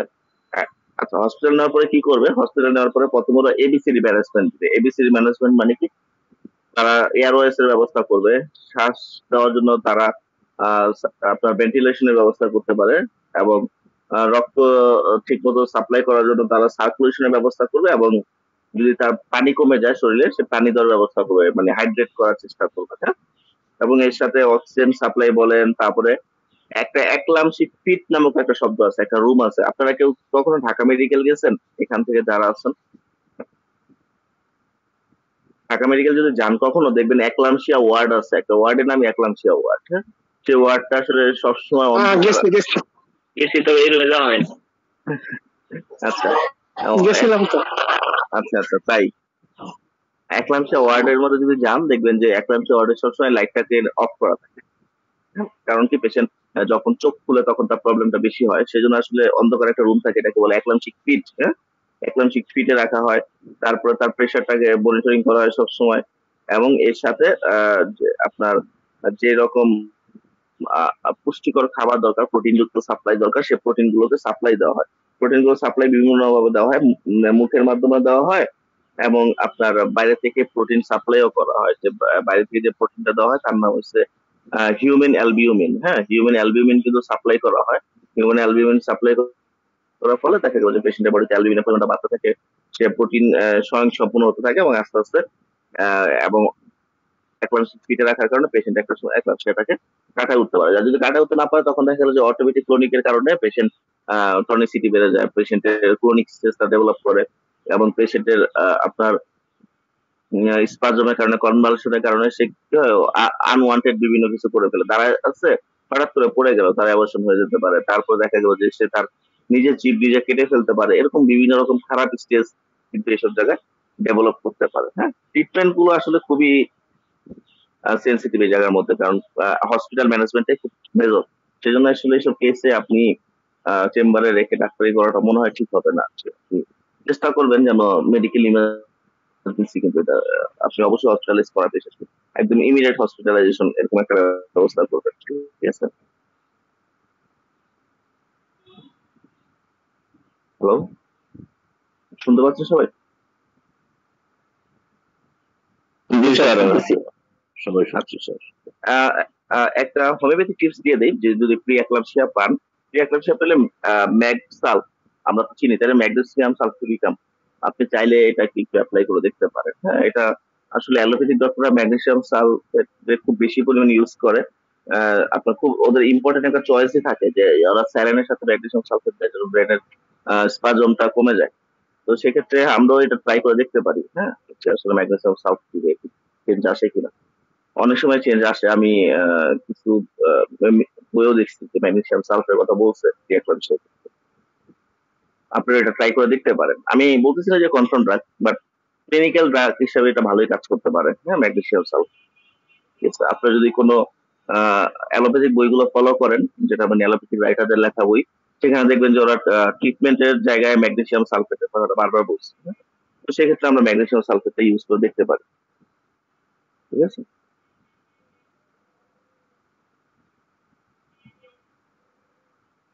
আর কোনো প্রশ্ন আছে?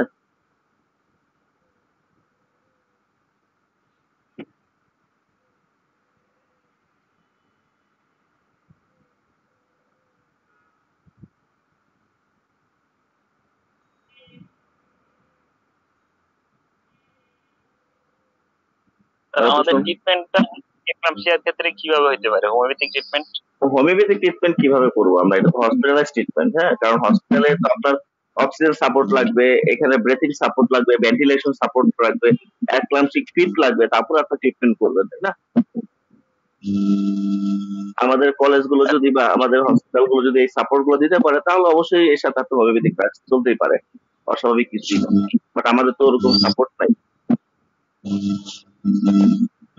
আমাদের যারা হসপিটালে নিয়ে গেছে এরা কি করবো? না, তারা হসপিটাল নিয়োগ হয়েছে মানে তারা যে অ্যাক্লামসিয়া নিয়ে কাজ করবে এরকম কিছু না। তাদের জন্য আসলে অ্যাক্লামসিয়া নিয়ে কাজ করার জন্য তাদের নিয়োগ দেওয়া হয়নি। হ্যাঁ, কারণ তারা আউটডোরে ডিউটি করতেছে। আউটডোরে ডিউটি মানে তো সেই ইনডোরের রোগী তার দেখার কোনো মানেই হয় না, তাই না? সে আউটডোরে দেখবে, সে যদি সব রোগী পায় সে বলবে যে আপনি হসপিটালে অ্যাডমিট হন।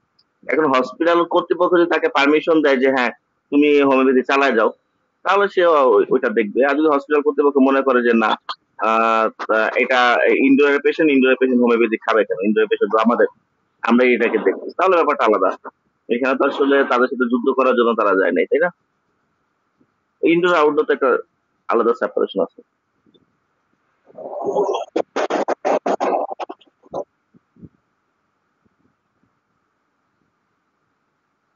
এখন সে নিয়ে কারো কোনো প্রশ্ন আছে? স্যার সাধারণত মানে ডাক্তার এরকম বলে থাকে, এমবিবিএসরা যে বলে এই সমস্যাটা ওই ফেটাস বা ভ্রূণে তৈরি করতেছে, বাচ্চা তৈরি করতেছে, ওকে যদি ডেলিভারি করা হয় তাহলে আপনার এই সমস্যাগুলো থাকবে না। আচ্ছা, বাচ্চা তৈরি করতেছে না, ব্যাপারটা হচ্ছে যে এটা কজ কিন্তু প্রেগনেন্সি। হ্যাঁ, প্রেগনেন্সি ডেলিভারি করে ফেললে তো অবশ্যই সিমটম গুলো চলে যাবে, এটাই স্বাভাবিক। কিন্তু আপনি যদি 5 মাসে ডেভেলপ করতেছেন যে প্রবলেমটা, সেটা কি 5 মাসে আপনি ডেলিভারি করবেন? ওইটা নিয়ে তো আপনার 9 মাস পর্যন্ত কভার করতে হবে, তাই না? দেখা যাচ্ছে যে এটা মানে ক্যারি করা যাচ্ছে না, হয়তো 28 সপ্তাহ বা 29 সপ্তাহে তখন বললো যে আপনার বাচ্চার আশা করা যাবে না, আপনাকে সুস্থ রাখতে হলে এটা বাচ্চারা এই করে ফেলবে না। এটা হচ্ছে যে on the base of condition, যদি মনে হচ্ছে না একবারেই আনকন্ট্রোল কিছু করা যাচ্ছে না, তখন তো আপনাকে কিছু ডিসিশন নিতেই হবে, তাই না? আপনি তাই বলে যে প্রথমেই যে আপনি মানে ডিসিশন নিয়ে নেবেন বাচ্চাকে অ্যাবর্শন করার, এটা না। সেটা হচ্ছে যে ডিপেন্ড কন্ডিশন, সে আপনি টোটাল সাপোর্ট অ্যাপ্লাই করলেন, তাতে কোনো কাজ হচ্ছে না, তখনই আপনি কন্ডিশনটা অ্যাপ্লাই করবেন, তখনই আপনার ওই স্টেপে যেতে পারেন। তার আগে তো ওই স্টেপে হুট করে কেন যাবেন, হুট করে কেন আপনি অ্যাবর্শন করবেন?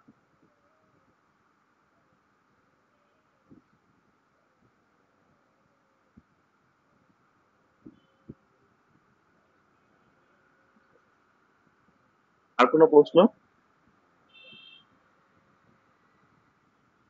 ক্লাস শেষ হলে পরে আমার একটা কোশ্চেন আছে।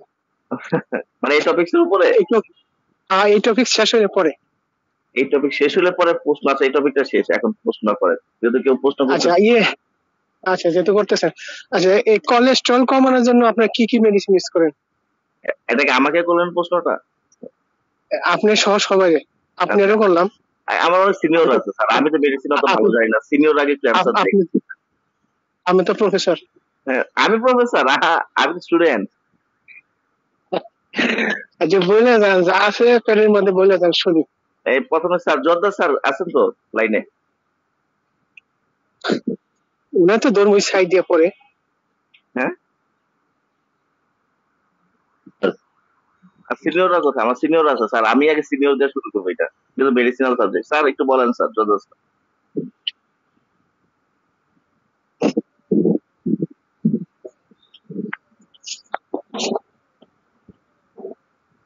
জি স্যার, জয় স্যার কি বলছিলেন প্লিজ?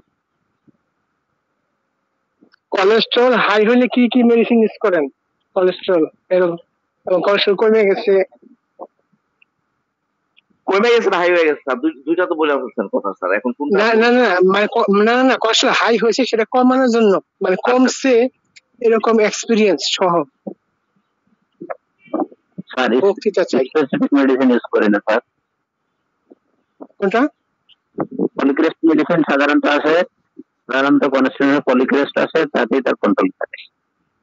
স্পেসিফিক মেডিসিন লাগে না স্যার। মানে আপনি বলতেছেন সিমটম অনুযায়ী ওষুধ দিলেই হবে? অবশ্যই হবে স্যার, অবশ্যই হবে। গুড। এতে সুন্দর আর সমাধান হতে পারে না স্যার। তো সিমটম দিয়ে আগে মানে এরকম হয়েছে তো, করছেন তো নাকি দাদা ভাই? মানে দিছে পেশেন্টে দিছে যাদের হাই সিমটম দিয়া কমছে, এরকম হয়েছে? স্যার এই মানে কমছে মানে ফিডব্যাক পেয়েছি, মানে তার কাছে ফিডব্যাক পাইনি, কিন্তু ইয়ে করছি। না আমার টেস্ট করছি, আবার টেস্ট করছেন যে এখন কমে গেছে গা সিমটম ওষুধ দিয়ে, এটা জিজ্ঞেস করতে। ফিজিক্যালি ভালো আছে, তাছাড়া পরে আর টেস্ট করা হয় না। না ওটা টেস্ট করতে হবে, চেষ্টা করলে বুঝবে, এটা তো ফিজিক্যালি বুঝার কোনো উপায় নাই। এখন আমিও তো ফিট, দেন 20 বছরের বাচ্চার মতো করি, বয়স তো 60।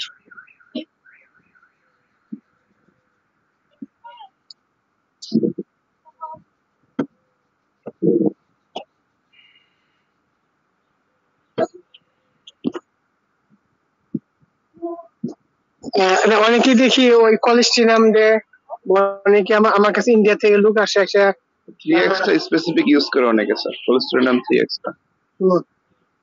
অনেকে আবার দেখি নেয় বারবারিস নেয়, কি কি ধরনের আইসা নিয়ে যান কিসের জন্য? কোলেস্ট্রল কমার জন্য।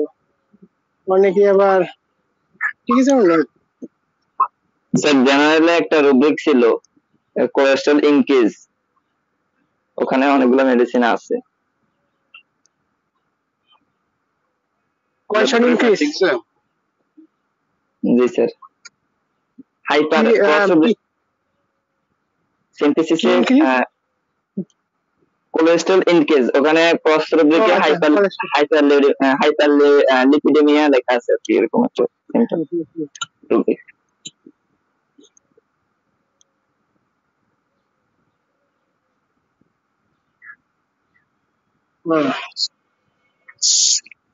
তো এখানে ম্যানেজমেন্ট একটা বড় ফ্যাক্টর, কিন্তু ম্যানেজমেন্ট একটা বড় ফ্যাক্টর, এটা অবশ্যই ভালো জানেন।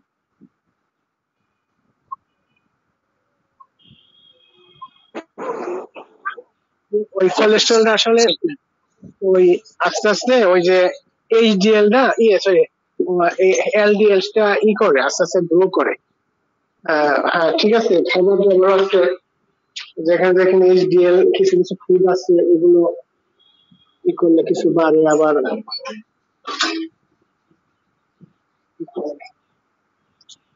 জাকির স্যার আছেন স্যার? কোলেস্ট্রলের সাথে কিন্তু আবার ওই থাইরয়েডের সম্পর্ক আছে। যারা যে ওই থাইরয়েড প্রবলেম ভোগে না, ওষুধ খায়, ওইটা যদি কন্ট্রোল না করলে কিন্তু কোলেস্ট্রল বাড়ে যায়। Link. Zakir sir please haematology একটা রিপোর্টের কথা বলছিলাম। জি বলুন স্যার। একদম সুস্থ স্বাভাবিক মানে বয়স্ক লোকের জন্য এই হিমোগ্লোবিনের পরিমাণটা কেমন থাকবে স্যার প্লিজ? বাংলাদেশের প্রেক্ষাপটে 12+ বোথ জেন্ডার, হ্যাঁ 12+ বাংলাদেশের প্রেক্ষাপটে আমরা নর্মালি বলি, হ্যাঁ 12+। আর যদি আর একটু বেশি থাকে কোনো প্রবলেম নাই, 12 থেকে 16 মানে 16 পর্যন্ত। জি 15.6। চমৎকার, খুবই ভালো। আচ্ছা স্যার। আর স্যার ওই যে টোটাল কাউন্ট হলো ডব্লিউবিসি 8 স্যার। 8000। জি স্যার। নরমাল 4000 থেকে 11000 থাকবে আর কি। ও আচ্ছা আচ্ছা, thank you sir very much. আচ্ছা আরেকটা হলো স্যার ওই যে টোটাল প্লেটলেট কাউন্ট আছে না, জি ওখানে দেখা যাচ্ছে 2 লাখ। 2 লাখ এটা নরমাল, 1.5 লাখ থেকে 4.5 লাখ। হ্যাঁ ঠিক আছে স্যার, ভেরি থ্যাঙ্কস। এটা আমার রিপোর্টে বললাম স্যার। ও আচ্ছা, থ্যাংক ইউ স্যার। স্যার তবে রেড ব্লাড সেল স্যারে তো অ্যাবনর্মালি বলা যায়, এ বয়সে অ্যাবনর্মাল না, নর্মালের সর্বোচ্চ পর্যায়ে যে এই পর্যায়ে থাকা। না না স্যার, সাধারণত 12-13 পাওয়া মুশকিল হয়ে যায়। জি স্যার, আমি তো ভালো অবস্থা সাধারণ অ্যারাউন্ড 11-10 থাকে। ও কোনটা কোনটা? হিমোগ্লোবিন স্যার মেয়েদের সাধারণ 10 থাকে সাধারণত।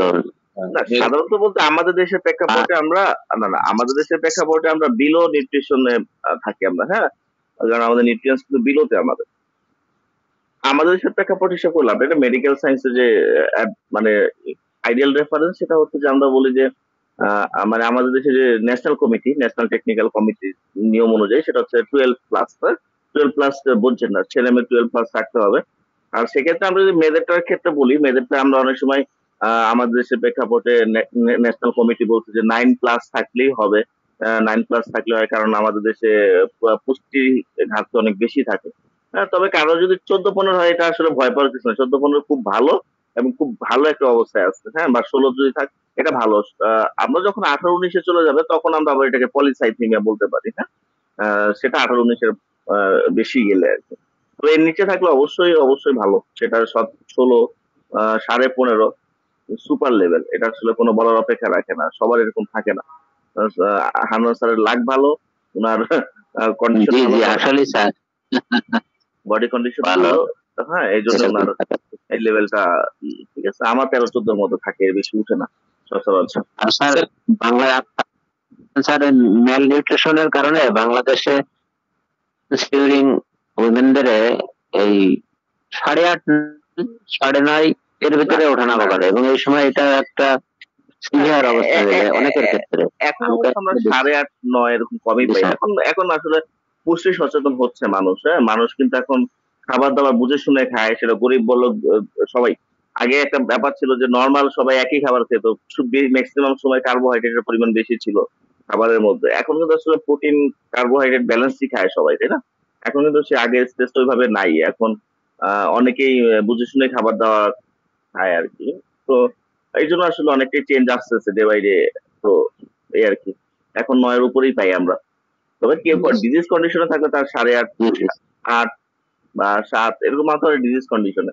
বাট নর্মাল কন্ডিশনে আমাদের দেখা গেল যে 9+ই পাই, 10, 11, 11.5 এরকম। কারণ এখন সবাই প্রোটিন খায়, কারণ প্রোটিনের দাম কিন্তু আগের তুলনায় অনেক সস্তা, তাই না? ফার্মের মুরগিটা কিন্তু আসলে ভালো প্রোটিন সাপ্লাই করে, বাট অনেক লো প্রাইসে, তাই না? আপনি ভেজিটেবল খেতে পারবেন, তার চেয়ে বেশি দাম লাগবে, কিন্তু প্রোটিনের দাম তার চেয়ে কম। হ্যাঁ এটা কিন্তু একটা বড় সোর্স, যে সোর্সে আপনার প্রোটিন রিকভার হচ্ছে। আর আপনার ব্লাড প্রোডাকশন হওয়ার জন্য প্রোটিন খুব ইম্পর্টেন্ট একটা এলিমেন্টস। কিছুদিন আগে আমার একটা পেশেন্টের স্যার জাকির স্যার, ওই ওনার মহিলা 8 ছিল, তো হাসপাতালে গিয়েছে, এটা সম্ভবত 7 মান্থ। তো হাসপাতালে বলছে যে উনি 2 ব্যাগ ব্লাড দেওয়া লাগবে, নাই রিটার্ন করে। রক্তের গ্রুপটা আবার এ নেগেটিভ। আচ্ছা, এ নেগেটিভটা আসলে বেশ রেয়ার, পাওয়া যাচ্ছিল না। তো তখন আমার কাছে আসলো, আসার পরে আমি আপনার কাছে জিজ্ঞাসা করছিলাম স্যার ইয়েতে, তো তাতে করে একটু ম্যানেজমেন্ট, সেই সাথে যে লেসিথিনাম আছে না স্যার, এটা তার কিন্তু ইভেন তার সার্জারির সময় তার আর ব্লাড লাগেনি স্যার, সিজারের সময় তার ব্লাড লাগেনি। লেসিথিনাম খাবার ম্যানেজমেন্টে আলহামদুলিল্লাহ। খাবার ম্যানেজমেন্ট এখানে অনেকটা হেল্প করতে পারে আর কি। হ্যাঁ, সময় থাকলে খাবার দিয়ে এটা রিকভার করা যায়।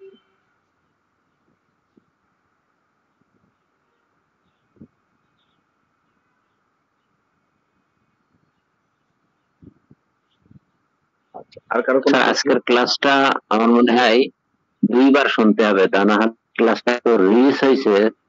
আব্দুল্লাহ রহিম স্যার কি আমি তো অল্প অল্প কথা বললাম আজকে, মনে হয় আজকে কিন্তু খুব একটা বেশি কথা বলিনি, অন্যদিন তো অনেক কথা বলি। অল্প কথাই ভালো স্যার, অল্প ভ্যালুয়েবল ছিল স্যার, খুব ভ্যালুয়েবল ছিল, ভ্যালুয়েবল ছিল, রাইট। অল্প কথাই ভালো, বেশি কথা বলে জামাই কথা বেশি কথা। আচ্ছা শুনুন জাকির ভাই, আচ্ছা ওই যে AG1C এটা কি প্রতি বছর একটু করে বাড়ে নাকি? এইচডি না স্যার, এইচবি। এইচবি সরি, হ্যাঁ হিমোগ্লোবিন, হ্যাঁ A1C যেটা, এটা প্রতি বছর একটু একটু করে বাড়ে না? এটা ডিজিজ কন্ডিশন। আপনার যদি ডায়াবেটিক কন্ডিশনটা ডেভেলপ করতে থাকে, তাহলে আপনারা হিমোগ্লোবিন A1 চেনে যেই ইয়েটা থাকে সেটা ডেভেলপ করতে থাকবে প্রতি বছরই, না প্রতিদিনও করতে পারে। এটা বছর বছর বাড়াতে। তো আচ্ছা মনে করেন A1C আপনার 6.1, তো 6.1 চলে প্রি ডায়াবেটিক না? এটা নরমাল কন্ডিশন। হ্যাঁ, 6.5 থেকে আমরা আসলে ক্লিনিক্যাল শুরু করি, 6.5 ওই হ্যাঁ বুঝতে পারছি। ওই কি বলে 4 থেকে 5.4 বোধহয় নরমাল, আর 5.5 থেকে 6.4 প্রি ডায়াবেটিক। না আমি আমার কথা বলতেছি, আমি তো এই 2 বছর পরে ডাক্তার যাইনি, এর মধ্যে মাঝখানে 2-3 বার প্যাথোলজিক্যাল টেস্ট আমার পেপার দিচ্ছে, যাইনি, সেমি করে এরপরে ওটা এক্সপায়ার থাকে 6 মাস পর্যন্ত থাকে, বেলিট থাকে ডাক্তার পেশেন্ট করলে। তো ওই দিন লাস্ট উইকে পরে মেরে নিয়ে গেছিলাম, পরে আমাকে দিল যে তুমি করো। তো আমার A1C আছে 6.1, তো এইটা তো অনেক বছর ধরে চলছে। তো এর আগে বোধহয় 6.2 না কত ছিল, বলছে যে তুমি কেয়ারফুল থাকো, এইভাবে যতদিন টাকা নেওয়া যায়, কারণ আমাদের ভাই বোন দেখলাম ম্যাক্সিমামই ডায়াবেটিক হয়ে গেছে এখন। আর আমার কোলেস্ট্রলটা অনেক বছর ধরে, সেই প্রায় 15-20 বছর ধরে হাই। আমার সে মেডিসিন খাইতে বলছিল, আমি খাই নাই। এখনো দেখলাম যে 5.3 এরকম আর কি, বা মানে এখানে 5.5 হলো হাই যেটা বলে আপনি, 5.4 না কত জন আছে। আর আন্দাজ গুলো সব ঠিক আছে, প্রোটিন টোটিন যা আছে, অ্যালবুমিন যা সব ঠিক আছে। এই আর গত সপ্তাহে গেছিলাম ডাক্তার স্পেশালিস্ট, তার খাসির গোশত খেলে কোলেস্ট্রল কমে যাবে স্যার আপনার ইনশাআল্লাহ। ইনশাআল্লাহ খেলে কোলেস্ট্রল কমে যাবে। খাসির মাংস বোধহয় 21 বছরের মাত্র 2-3 খাইছে, কারণ এখানকার খাসিগুলো, অন্টারিওর খাসিগুলো অনেকে বলে গন্ধ করে, এই জন্য বাসায় পছন্দ করে না, যার গরুর মাংস আর মুরগির মাংস খাওয়া হয়।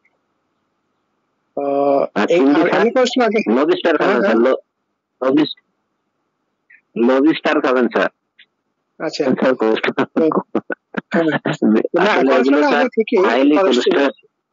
তো এমনি সবকিছু ওজন টোজন মোটামুটি কন্ট্রোল, 162 বা 63 আছে, ওজন ঠিক আছে। যে 21 বছর আগে যেটা ছিলাম ঠিক এই মাঝখানে দাঁড়িয়ে গেছিল, এটা এখন এই অবস্থা আছে। এখন কোলেস্ট্রল একটু হাই। আরো দিন গেছিলাম হাই স্পেশালিস্ট, বলছে যে তোমার হাই প্রেশারটা একটু বেশি মনে হচ্ছে, তো আবার নভেম্বর টেস্ট দিতেছে। তো আমারে একজন বললো যে জানে না যে স্যার আপনি মর্নিং এবং ডে করেন না, তো চোখে শুধু এটা দেখেন। আচ্ছা, তো বলছে যে তোমার একটা হাই প্রেশার মানে একটু বেশি আছে, যাই হোক। তো আবার টেস্ট করবে। তো আমার কাছে বলছে যে আমি বলেও কিন্তু ওরা কিন্তু একটা কেমিক্যাল দেয়, ওই যে ওষুধ দিয়ে না, ওই দিলে কিন্তু চোখ কালো হয়ে যায় আশেপাশে।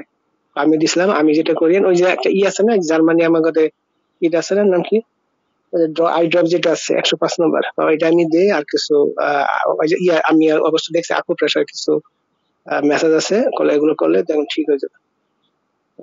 এই আর কি। তো এই অবস্থা আছি, সর্বসা করলে বয়স 60, এই অবস্থা আছি। ঠিক আছে, এখন কোলেস্ট্রল কমানো কিভাবে এরকম।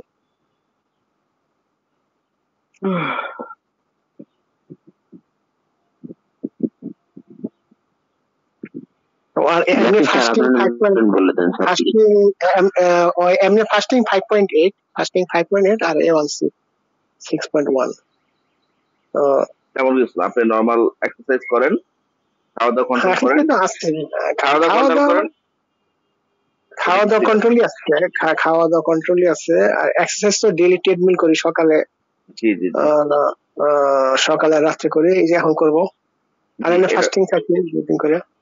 এটা খুবই ভালো, তেমন কিছু দরকার নেই। হ্যাঁ, তো আসলে ডায়াবেটিস তো কম বেশি হবেই, তবে ওই যে যেটা বলছে যে এটা তো আসলে এরপরও একটু ঘুমাই বেশি, বসে থাকি বেশি, আর চোখের পেশা হইতে পারে, বেশিক্ষণ কম বেড়ে থাকি, হইতে পারে। ছেলে 60 বছর, মোর দ্যান ফিট। ছেলে 60 বছর, মন তো 25 বছরের মতো। প্রবলেম হয়েছে এখানে, মন বুড়া হয় না, বুড়া হইতে চায় না, মন বুড়া হইতে দিতে চায় না। রাত জাগবে ইয়ে মতো, কি বলে না, fit as a young person sir.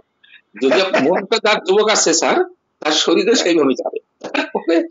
Already একটা এন্ড আছে, আপনি যুবকের মতো আচরণ করেন বিধায় আপনার সেইভাবে থাকবে। আমরাও সেরকম ধরনের অ্যাক্টিভিটি আমাদের ভিতরে গ্রো করছে স্যার, আলহামদুলিল্লাহ। স্যার ক্রিয়েটিনটা নিয়ন্ত্রণের ভিতরে কত থাকলে হয় কি জানেন? জাকির স্যার যদি বলতেন please. Creatinine? G sir, creatinine আসলে ডিপেন্ড করে ম্যাক্সিমাম 0.3 থেকে 1.3 গ্রাম পার ডেসিলিটার, এটা হচ্ছে নরমাল ভ্যালু আর কি। 1.3। ও, 1 থাকলে তো সমস্যা নেই? না, 1 থাকলে সমস্যা নেই। ও আচ্ছা। স্যার আপনার কাছ থেকে হান্নান স্যার যে ফিট, এটা উনি বারবার চেষ্টা করছেন। জি স্যার, আপনি ফিট স্যার। স্যার আসলে আমাদের শরীরটা একটু ভারী স্যার, এই জন্য তো ওই স্যার যখন বলেন, আমি তো সকালে ফজর বাদে মনে করেন যে 40 মিনিটস একেবারে হেঁটে আসলাম। ভাত কমাই দেন, ভাত খাওয়া কমাই দেন, শরীরে আপনার ওই যে ওইটা কমে যাবে। জি জি স্যার কি বলেন স্যার? হ্যাঁ অবশ্যই, আসলে বাইরে থেকে স্ট্রেস যত বেশি নেবেন তত আপনি অসুস্থ হওয়ার সম্ভাবনা বেশি। কম খাওয়ানো উচিত। হ্যাঁ, আমাদের গ্লুকোজ জাতীয় খাবার গুলো কম খাওয়া। ঠিকই বলেছেন স্যার, যেহেতু এই ম্যানেজমেন্টটা বড় জিনিস। আমি সকালে স্যার এই করতে করতে খেয়েছি স্যার, একটু ছোলা খেয়েছি আর শশা খেয়েছি, হ্যাঁ, আর মুড়ি একটু এই খেয়েছি স্যার, নাস্তা হয়ে গেছে আমার। এখন কিন্তু মানুষ ডাক্তারের চাইতে বেশি কিন্তু নিউট্রিশনিস্টের কাছে যায়, কারণ এখন মানুষ কিন্তু নিউট্রিশন সচেতন হওয়া শুরু করতেছে। এখন কিন্তু ওদের ফিল্ডটা অনেক ডেভেলপ করতেছে। আমাদের কিন্তু আসলে নিউট্রিশন সম্পর্কে ভালো কনসেপ্ট এবং নলেজ রাখতেই হবে, কারণ কোনটা কি ডিজিজ ডেভেলপ করতে পারে, কখন কি খাবারকে অফ করতে হবে, কখন কি খাবার দিতে হবে, এই জিনিসগুলো কিন্তু আমাদের ফুড এন্ড নিউট্রিশন সম্পর্কে কিন্তু একটু কনসেপ্ট, মিনিমাম কনসেপ্ট থাকতে হবে ডেভেলপ করতে। জি স্যার। ও, এখানে তো কোনো সমস্যা হলে ডাক্তার ডাইরেক্ট পাঠায় দেয় নিউট্রিশনের কাছে? হ্যাঁ, এটা আমাদের দেশে চালু হয়েছে। আমাদের দেশে কিন্তু বড় বড় ল্যাবে এখন হচ্ছে কি, মানে যার যতটুকু কাজ ঠিক অতটুকু করতে চায়, বাইরে হলে পাঠায় দেয় বিভিন্ন জায়গায়, যে এনে ওইনে এনে পাঠায় দেয়, বুঝছেন? মানে সে আগের মতো নাই, মাল্টিপল। হ্যাঁ জি স্যার। একদিন আয়েশা রাদিয়াল্লাহু আনহা এসছেন, বলতেছেন, আমি একটা জিনিস খুবই উদ্বিগ্নতার সাথে লক্ষ্য করতেছি, মানুষের বেদাত ঢুকে যাচ্ছে। কি সেটা? বললো যে মানুষ আস্তে আস্তে বালকি, অর্থাৎ পেট মোটা হয়ে যাচ্ছে তার। এটা হচ্ছে বেদাত। মানে উনি বোঝাতে চাইছেন যে মানুষ আগের তুলনায় বেশি খাচ্ছেন, এবং শুধু তাই না, এই বেদাটা তোমার অচিরেই গ্রাস করবে, সেটাই কিন্তু স্যার আমাদের গ্রাস করছে। খাবারে দেখেন, তাদের খাবারের ঠিকই ছিল না, কম খেত বা কম খেলে বরং শরীর ফিট থাকে বেশি, আর বেশি খেলে এইটা খেয়ে একটু পুষ্টি, এটা খেয়ে করি। আর ওই দেশে তো ধরেন খেজুর একটা খুবই পুষ্টিকর খাবার ছিল, সেটা জমজমে পানি। তো এই জন্য স্যার খাবার যদি আমরা কম খাই বরং সেটাই আরো ফিটনেস বেশি বাড়াবে। তবে স্যার যে বললেন যে মেপে পরিমাণ মতো, জাকির স্যার যেটা বলেন সেটা হলে ভালো। কি বলেন স্যার? আপনি কার্বোহাইড্রেট টোটালি বাদ দিলে না, আসলে খেতে লাগে না। আমি বছর দেড়েক আগে আমি তো বাদ আসলে হচ্ছে কি, আমি বলি 2007 বা 2008 হঠাৎ করে, আমি তখন থাকতাম ডাউন টাউনে, মেইন টাউনে। তো ওখানে ডাক্তার দেখলো আমার সুগার 8.5। আমি নিজে বুঝি হঠাৎ করে, এমনি জাস্ট এমনিতে 6 মাস পরে ব্লাড ওয়ার্ক করে গেলাম। তো বললো যে আচ্ছা কোনো সমস্যা নেই তুমি, আর এখানে ডাক্তার কিন্তু এত করে না, ওই ম্যানেজমেন্ট এত বলে না, ওই ইউ আর ওকে, ইউ আর ওকে। এই জাকির স্যার তো একটু রেস্ট নেবে, আপনি অনুমতি চলে যাবে স্যার, প্লিজ আপনি বলুন। না ঠিক আছে, উনি যাক জাকির ভাই, আপনি রেস্ট নেন। স্যার অল্প একটু প্রশ্ন ছিল স্যার, অনেকক্ষণ ট্রাই করলাম। জি জি জি জি স্যার ব্রেনের অ্যাট্রোফির জন্য একটা চিলড্রেন, ব্রেনের অ্যাট্রোফির জন্য মানে ওর নানা সিমটম ডেভেলপ করতেছে স্যার, লং টাইম। কিছুদিন আগে সিটি স্ক্যান করানোর পর এটা দেখলাম, কিন্তু এর আগে সিমটম দেখে ব্যারেটা গ্যাপ দিচ্ছিলাম। তো দেখছি মানে বাচ্চার আগে মুভমেন্ট ছিল না, হাত পা নাড়াচাড়া করতো না, মানে ডাক দিলে রেসপন্স করতো না। পরে সিটি স্ক্যান দেওয়ার পর দেখলাম যে এখানে ব্রেনে অ্যাট্রোফি হচ্ছে, দিন দিন ব্রেনটা ছোট হয়ে আসছে। স্যার এক্ষেত্রে করণীয়টা কি? যে কনস্টিটিউশনাল মেডিসিনটা কন্টিনিউ করবো? আমার মনে হচ্ছে যে স্যার মনে হয় যেন ইয়ের সময়, নর্মাল বেবি তো মনে হয় যেন ডেলিভারির সময় মোস্ট প্রবাবলি ব্রেনে কোনো আঘাত লাগছে বা কিছু হইতে পারে। মানে ট্রমাটিক্যাল লেবার ছিল না স্যার, মনে হচ্ছে ওটা বললাম আর কি স্যার, যেহেতু ব্রেনে অ্যাট্রোফিটা হচ্ছে, এটা তো নর্মালি হওয়ার কথা না স্যার। আপনি কি এমআরআই করছেন নাকি শুধু city স্ক্যানে depend? Only CT scan. আচ্ছা, একটা এমআরআই করে দেখেন আসলে সেরিবালটা কি অবস্থা আছে। হ্যাঁ, আর হচ্ছে অবশ্যই কনস্টিটিউশনাল মেডিসিন চলবে, এখানে অন্য কোনো ড্রাগস না যাওয়াই ভালো। তবে একটা এমআরআই করে দেখেন, হ্যাঁ, কারণ সব টিস্যু গুলো এমআরআই তেই ভালো আসবে। তো এমআরআই করে দেখেন কি অবস্থা আছে। ইয়েটা এই যে মানে আমাদের তো ব্রেন ইনজুরির জন্য দেখা যায় যে স্যার এক্ষেত্রে ন্যাটামসলটা খুব গুরুত্বপূর্ণ একটা মেডিসিন। আসলে অ্যাট্রোপি তো ইনজুরিতে হয় না, অ্যাট্রোপির কজ কিন্তু ইনজুরি না, অ্যাট্রোপি কিন্তু ডেভেলপমেন্টাল মিসিং, হ্যাঁ, ডেভেলপমেন্টাল ফেলিওর, এর ইনজুরি না। ওকে স্যার, স্যার তাহলে এই জাস্ট কনস্টিটিউশনাল কনস্টিটিউশনাল সিম্পটমস মাথার কোনো প্রবলেম হতো অর্থাৎ আউটসাইড, সেটার ইনজুরির ব্যাপার ছিল। আর এমনি ইন্টারনাল তো এটা অবশ্যই গ্রোথ বা ডেভেলপমেন্টের প্রবলেম।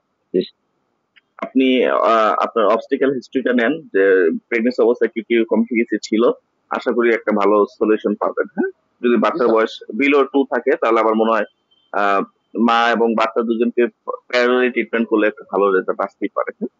বিলো 2 স্যার, স্যার ব্যাটাকে আমি কন্টিনিউ করতেছি আলহামদুলিল্লাহ। এখন বডি, আগে বডি একদম টোটালি রেসপন্স করতো না, এখন বডি রেসপন্স করছে। হ্যাঁ, এর সাথে কিন্তু আমরা ইনস্ট্রুমেন্টাল হেল্প নিতে পারি। হ্যাঁ, ফিজিওথেরাপি হেল্প লাগতে পারে, আপনার দেখতে পারেন। এটা তো একদম শুরুতে রেফার করে দিছে, একদম শুরুতেই স্যার, একদম রেফার করে দিয়েছে। সেক্ষেত্রে অবশ্যই ফিজিওথেরাপি হেল্প লাগতে পারে, কারণ আমরা ম্যানুয়াল কিছু এক্সারসাইজ দিই যে মাসেল টোনটা যেন ঠিক থাকে, রিল্যাক্সেশন ঠিক থাকে, মুভমেন্ট ঠিক থাকে, এর জন্য কিন্তু ফিজিওথেরাপি লাগতে পারে।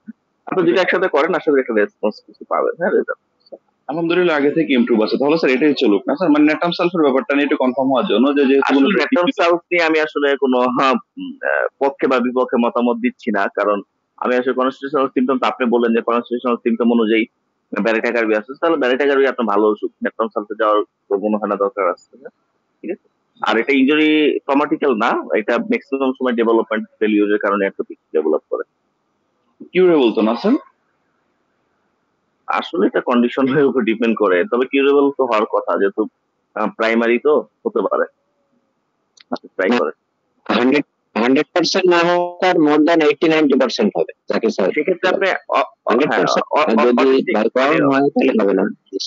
কিছুটা কমপ্লিকেশন তো কাটে উঠতে পারবে, যেমন হয়তো বাচ্চার মুভমেন্ট নাই, মুভমেন্ট আসতে পারে, বাচ্চা বুঝতে পারবে, হাঁটতে পারবে, হয়তো দেখা গেছে স্পিচে প্রবলেম হতে পারে, সে ঠিক মতো কাউকে চিনবেন না, কথা বলতে প্রবলেম হবে, কিছু কিছু প্রবলেম ডেভেলপ থাকতেই পারে, মানে হতেই পারে। কিন্তু একবারে যে প্রবলেম সবই থেকে যাবে এরকম না, ট্রিটমেন্ট করলে তো আন্ডারলাইন কিছু কজ রিমুভ হবেই। জি স্যার, ওইটাই, ওই যে মানে কুল টেকিং টেন্ডেন্সিটা চলে গেছে, মুভটা ছিল না, একদম টোটালি ছিল না। এখন হয়তো স্যার আগে 100% ছিল না যে রেসপন্স ছিল না, কিন্তু এখন স্যার মনে করেন 60% এর মতো রেসপন্স আছে। যে ওটা জানতে চাচ্ছিলাম আর কি স্যার, অন্য কিছু না স্যার। তাহলে স্যার এটা মানে ইনজুরি থেকে হচ্ছে না, জাস্ট এটা অনলি ডেভেলপমেন্ট ডিলে হচ্ছে। Development okay sir, thank you sir. ঠিক আছে স্যার অনেক ধন্যবাদ স্যার আমাদেরকে আপনার মূল্যবান সময় দেওয়ার জন্য স্যার। আসসালামু আলাইকুম।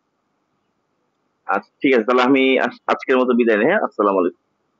ওয়ালাইকুম আসসালাম, জাযাকাল্লাহ খাইর স্যার। ওয়ালাইকুম আসসালাম।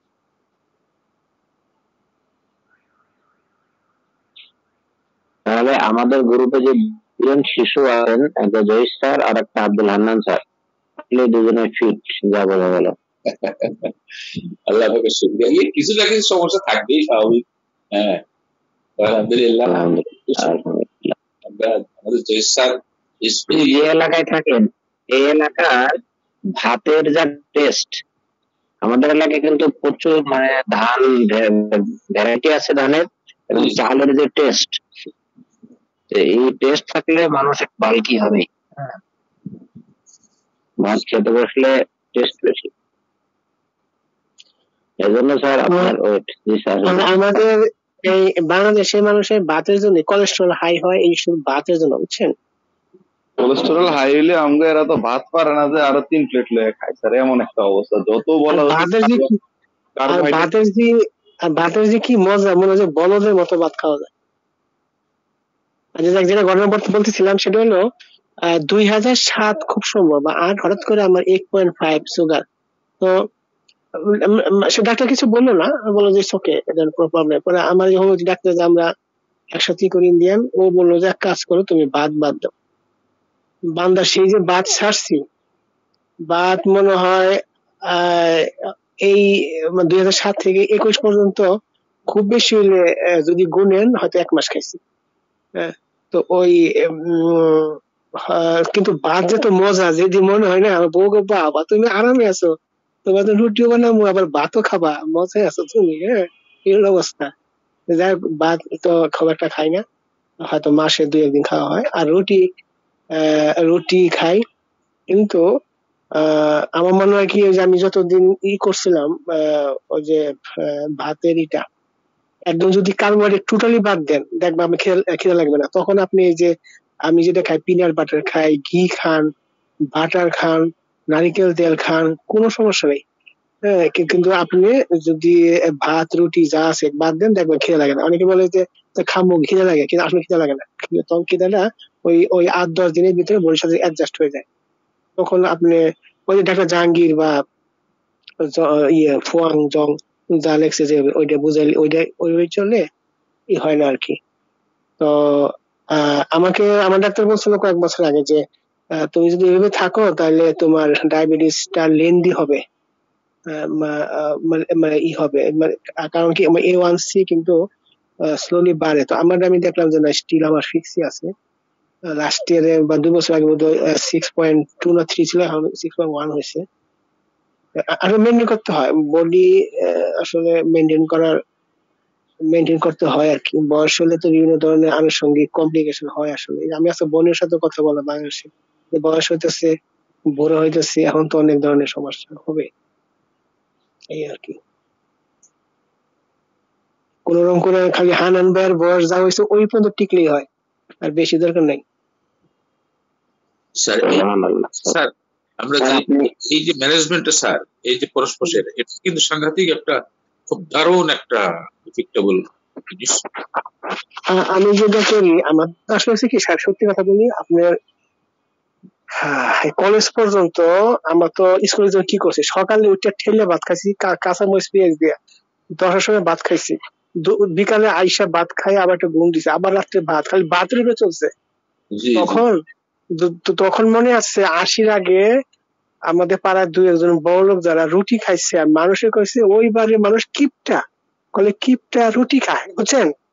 আর এখন ভাত খায় কে গরিব মাসে ভাত খায় রুটি খায় বড় লোকে বুঝছেন কদর বাড়িয়ে গেছে তখন মাশাআল্লাহ। চিন্তা করলেন মনে আছে 77-5 এর দিকে ওই এক ভদ্রলোক ডায়াবেটিস এর জন্য রুটি খাইতো আর মানুষ সিসি করতো কিপটা কিপটা হ্যাঁ রুটি খায় টাকা বাঁচায় চিন্তা করে ডাক্তারে বলছে রুটি খাওয়ার জন্য আর এখন স্বাস্থ্য আমরা সবাই রুটি খাই হ্যাঁ তো আমি সকালে যেটা করি সকালে একটা ডিম খাই আগে 2টা খেতাম একটা খাই তো সকালের নাস্তাটা লেট করবে যদি জরুরি না থাকে লেট করবে যতটুকু লেট হয় 10টা 11 12 আমি সাধারণত ঠিক 11 o'clock খাই এরপরে আমি আবার লাঞ্চটা আবার ঠিক 1:30 থেকে যখনই কোথাও থাকে তখনই ঠিক সেটা 1:15 হোক 1:30 হোক এরপরে আবার রাত্রে এসে যে আমার অবশ্য রাত্রে খাওয়াটা বেশি হয় রুটির সাথে মানে মানে তরকারি টরকারি এটা সেটা বক্তব্য সবকিছু মিলে এই করে আর কি এইভাবে চলছে আর কি তো আপনি যেটা বলেন মুড়ি কিন্তু ই করে আমি দেখছি যে আমি বিকালে ওই মুড়ি রেখে চেয়ারের কাছে রাখি যেদিনই মুড়ি খাই ওদিন দেখি কি একটু বডি উইক লাগে কিন্তু মুড়ি না খেলে কিন্তু কিছু লাগে না কারণ মুড়ির ভিতর মুড়ি আর ভাত থেকে কি হলো বুঝছেন রাইট স্যার। তো কাজে মুড়ি যে আমি ভাত খাই না কিন্তু মুড়ি চিরা খাই লাভটা কি ঠিকই তো সরকার তো আমাদের পাচ্ছে জি স্যার ঠিক আছে। আপনি দরকার বাদাম খান সমস্যা নাই আপনি বাদাম খান বাদাম খান আরো আনুষঙ্গিক যেগুলো ওয়ালনাট আছে বাংলাদেশে কি বলে যে বাংলাতে কি কাশু বাদাম নাকি কি যেন আছে ওগুলো খান কাজু বাদাম আছে।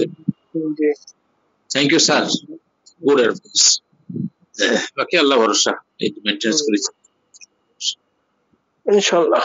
জি স্যার দোয়া করেন। ইয়ামানিল্লাহ।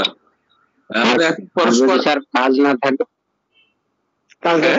লাল নিয়ে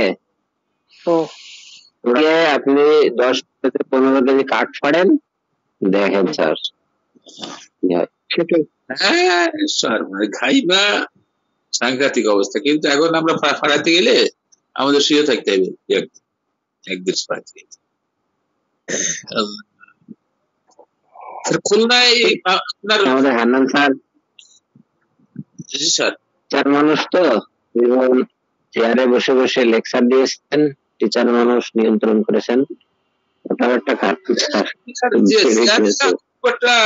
বসতাম না স্যার আমরা সবসময় ব্ল্যাক বোর্ডের মধ্যে বডি ল্যাঙ্গুয়েজ ছিল বড় জিনিস ঠিক আছে স্টুডেন্ট সবসময় আমি চেয়ারে বসাকে প্রাধান্য দিই হ্যাঁ শুধুমাত্র অ্যাটেন্ডেন্সের সময় চেয়ারে বসতাম হ্যাঁ চেয়ারে বসাটাকে শিক্ষকতা পেশার সাথে সঙ্গতি নয় স্যার আই মিন আপনি জানেন স্যার আমার মনে হয় কি জানেন যে হানান ভাই কিন্তু এই হানান ভাই যখন ভাবির সাথে কথা বলে যতটুকু মজা পায় আমার সাথে কথা বলে আর বেশি মজা পায় বুঝছেন সত্য না ভাত বন্ধ করে দেওয়ার অবস্থা করতেছে স্যার রে আপনারা এই কাজটা করেন না বেচারা এখন বাসায় গেলে ভাত বন্ধ করে দেবে বাসায় গুলো না এখানে যখন তো পাঁচ স্পেশালি কথা হয় তো একটু মনের খোরাক একটু মনে আপনার নাটক দেখে তার মজা না পান এখানে যতটুকু থাকেন অতটুকু মজা লাগে বুঝছেন এটা বুঝেন না ম্যাডামের চাইতে একটু কম পাই এখানে স্যার এটা বললেই হবে স্যার তাহলে ভাত রান্না হবে স্যার আর পুরান মেশিন কত আছে স্যার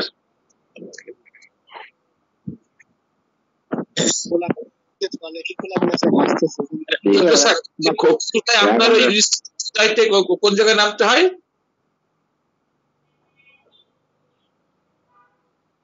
খুলনাতে আপনার ওই যে পলিটেকনিক্যাল ইনস্টিটিউটটা কোন জায়গায়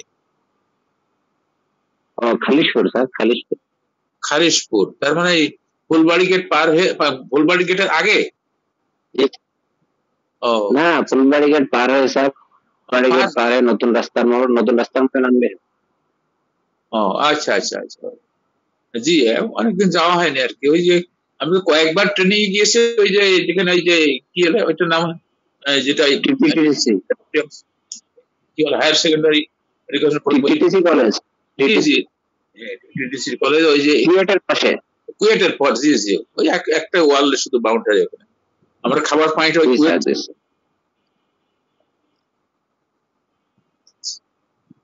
ওখানে ডক্টর মোবারক না কি জানো উনি আমার পরিচিত মানুষ ওখানে মানে উনি ডিরেক্টর ছিলেন ডক্টর মোবারক না কি জানো deputy director Islamic history and culture PhD. জি, তা হবে স্যার। আর ওই যে এখানে ওখানে লম্বা, খুব লম্বা লোকটার বাড়ি কালীগঞ্জ বাড়ি, লম্বা মানুষ। তারপর শহীদুল্লাহ সাহেব ছিলেন ওখানে, ওই আপনি তো চিনেন, মানে দর্শনা কলেজের প্রিন্সিপাল ছিলেন এক সময়। আচ্ছা আচ্ছা। তারপরে যে দেখলাম তাহলে আপনার দু একটা, জি স্যার বলেন। ওই যে কি বলে যশোরে যে এই কি যেন প্রশান্ত বাবু মনে হয় টিটি কলেজের প্রিন্সিপাল ছিলেন, ওই প্রশান্ত তো না কি যেন, উনি পরে দায়িত্ব নিয়েছিলেন টিটি কলেজের। প্রশান্ত মনে হচ্ছে না, যা হবে আর কি।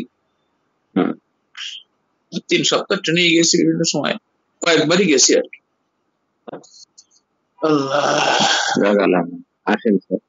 শচীন্দ্র স্যার কেমন আছেন স্যার? এক্সপিরিয়েন্স শেয়ার করেন, আমরা শুনি একটু। ডক্টর শচীন্দ্রনাথ।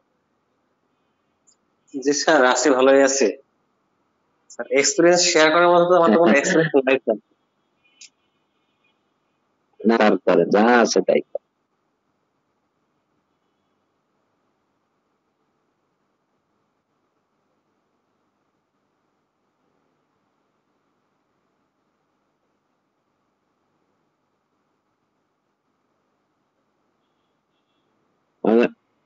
মানে মনির স্যার আছে। মনির স্যার কেমন আছেন? আসসালামু আলাইকুম। মনির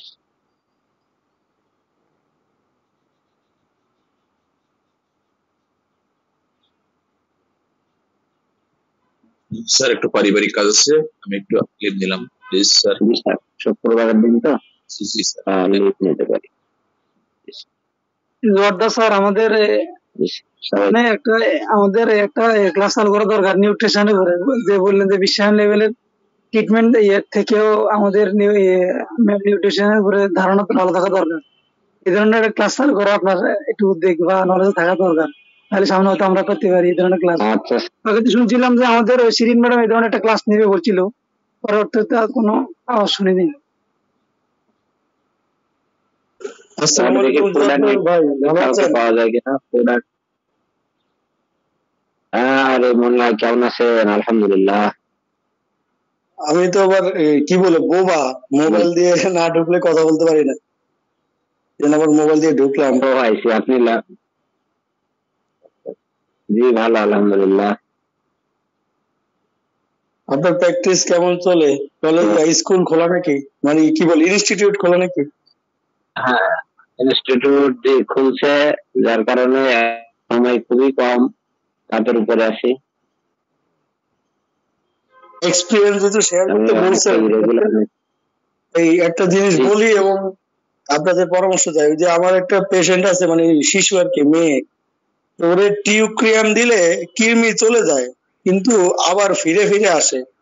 এখন এই জন্য কোনো আপনার সাজেশন আছে কিনা?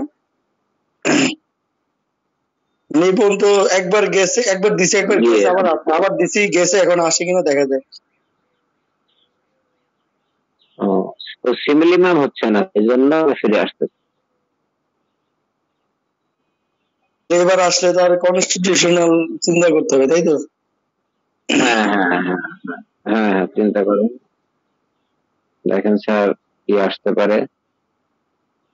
একটা ব্যাপার, ওই বাবা মার যদি থেকে থাকে, মায়ের যদি বিশেষ করে থেকে থাকে, তাহলে তো সেই ক্ষেত্রে তুমি যেহেতু একটা রোগ আসতে পারে, আর বাচ্চাদের তো এটা বেশি আক্রমণ করে। আচ্ছা জোয়ার ভাই, আরেকটা এক্সপিরিয়েন্স আপনাদের কাছে জানতে চাই, যে ক্যারিজ, বাচ্চাদের যে দাঁত ক্ষয়ে গেছে, তো একটা বাচ্চা ছিল ফুলে গেছে, এখন এই দাঁতের ব্যাপারে আমি আসলে খুবই অভিজ্ঞ কম। ওই তারপরে প্ল্যানটাকেও মাথার দিলাম লাগানোর জন্য, আর হলো কোনো জায়গায় মাস্ক দিলাম, তো একবারে যদি ক্ষয়ে যায় এর ক্ষেত্রে স্যার ক্ষয়পূরণের জন্য তো আমি মনে করি যে ডেন্টিস্টের কাছে যাওয়া উচিত নাকি, না হোমিও কোনো ওষুধ ব্যবহার করলে কি ক্ষয়পূরণ হয়? না, সেটা ঠিক আছে, এই জায়গাটা বেসিলের নামটা একটু স্যার, এখানে একটা ব্যাপার আছে, আর তার ইয়ের ডিফিসিয়েন্সি আছে, ক্যালসিয়াম ডিফিসিয়েন্সি আছে। আমি দেখলাম দুই পাশে ঠিক দুইটা আছে দাঁতে স্যার। ক্যারি, উপরের মাটিতে আর কি, মাটির উপরের মাটির দাঁতে দুইটা, দুইটাতেই ক্যারি, ডান পাশে বাম পাশে দুই পাশে।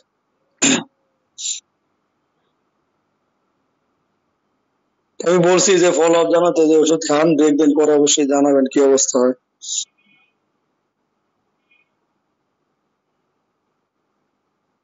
আসলে একবার লেগে গেলে সেটা ইয়ে মুশকিল হয়ে যায়। তারপরে এখন দেখেন কিছু কিছু বাচ্চার দাঁত নরম হয়, নরম।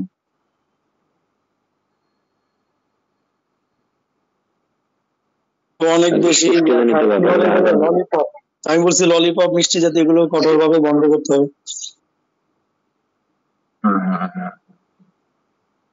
তাহলে ওইটা দেখেন যে ডিজার সুইটস। Okay sir. জি স্যার।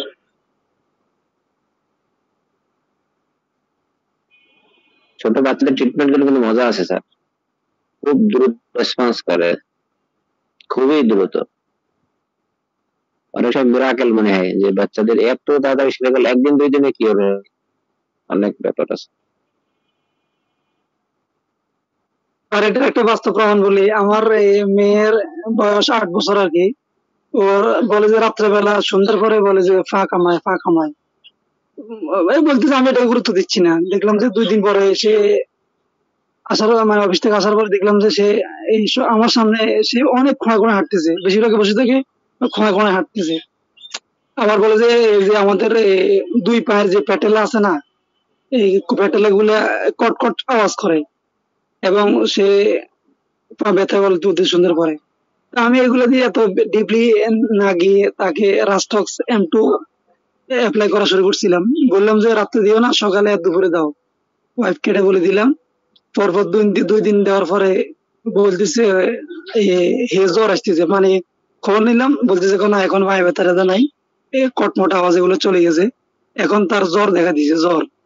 আমি চিন্তা করলাম হয়তো এটা রাস্টক্সের এফেক্টের কারণে জ্বর দেখা দিছে। তো বললাম যে মেডিসিনটা এখন তো হে বলতেছে তার পায়ের ব্যথা নাই, তারপরে যে কটমট আওয়াজ এগুলো চলে গেছে, তাহলে হয়তো মেডিসিন এফেক্টের কারণে তার জ্বর আসতেছে, রাস্টক্সের প্রভাবের কারণে। তো রাস্টক্স গতকাল থেকে অফ করে দিছি, আলহামদুলিল্লাহ। এখন আজকে বলতেছে জ্বর নাই। ও বললেন যে ওইদের তো কোনো ধরনের অ্যান্টিবায়োটিক নাই এদের ভিতরে, এবং কোনো ধরনের বয়সও বেশি না, এখানে ওষুধ দেওয়ার সাথে কাজ করে যদি সঠিক ওষুধ দেওয়া যায়। ধন্যবাদ স্যার। স্যার আর আমার একটা বলি স্যার, বললাম যে স্যার নিউট্রিশন উপরে ক্লাসটা ব্যাপারে একটু বলবেন কিছু। শিরিন ম্যাডাম বলছিল একসময় চালু করবে, মাঝে মাঝে নেওয়ার কথা। হ্যাঁ অবশ্যই, দেখি তাহলে বলা যেতে পারে। আর এখন শোনেন, আমাদের শিডিউলটা এমন পর্যায়ে আছে, আসলে যেমন শনিবারে বন্ধ, রবিবারে 2জন টিচার, সোমবারে আমাদের স্যার, মঙ্গলবারে হচ্ছে 2জন, জাকির স্যার প্লাস হচ্ছে রাসেল নিতন স্যার, বুধবারে হচ্ছে আরিফ স্যার, বৃহস্পতিবারে আমাদের শিডিউল একেবারে তো মোটামুটি দেখা যাক কয়দিন চালানো যায়, তারপরে ইনশাল্লাহ নিউলি এন্ট্রি করা যেতে পারে, করানো যেতে পারে। না স্যার, আমি টিচার বাড়ানোর জন্য বলছি না, হয়তো আমাদের জাকির স্যারও নিতে পারেন, ওনার তো হয়তো এই ব্যাপারে কোয়ালিটি আছে নিউট্রিশনের উপরে, উনিও নিতে পারেন। সত্যি কথা বলতে জাকির স্যারের মতো রিচ টিচার আমরা খুব কম পাবো, এজন্য ফুড নিউট্রিশন থেকে উনি যে বিষয়গুলো নিচ্ছেন এগুলো আমাদের বেশি জরুরি, আমরা তাহলে সেরে নেই। দেখেন কত সহজে এই মূল্যবান ক্লাস গুলো আমরা পেয়ে যাচ্ছি উইদাউট এনি কস্ট, জাকির স্যারের, তাই না? তারপরে মেজবা স্যারের ক্লাস।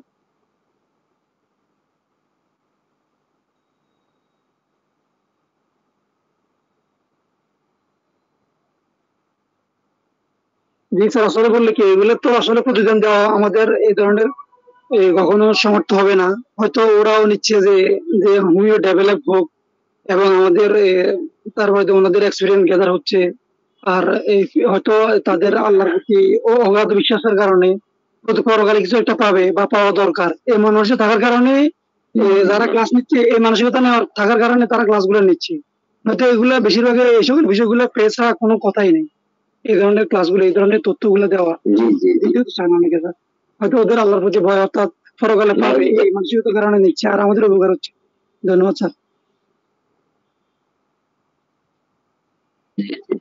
না, এই ক্লাসগুলো আসলে খুব কস্টলি ক্লাস, কিন্তু আমরা সহজে পেয়ে যাচ্ছি, এজন্য ধন্যবাদ। আরো দেখেন, এগুলো সেমিনার টেমিনার বা ইত্যাদি হলে আপনার ফিজিক্যালি গিয়ে সেখানে, আর এখন তো আমরা ঘরে শুয়ে বসে আমরা এগুলো করছি, এই ক্লাস গুলো করতে পারছি।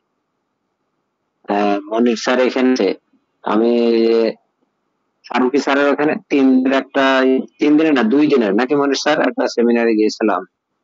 আর ওখানে যদিও থাকার একটা আছে, ওখানে হোটেল জানেন, তারপরে খাওয়া থাকা সবকিছু মিলে এমন একটা অবস্থা। এখন কিন্তু সেই ক্লাস গুলো আমরা বাড়িতে বসে প্রতিদিন 1 ঘন্টা 1.5 ঘন্টা করে করে এখন ফারুকি স্যারের যে রেপার্টরি ক্লাসটা বাংলাদেশে দেখবেন, উনি প্রায় 1.5 বছর class করাচ্ছেন, কিন্তু ওনার অ্যাটেন্ডেন্স কিন্তু ঠিক ভালোই আছে।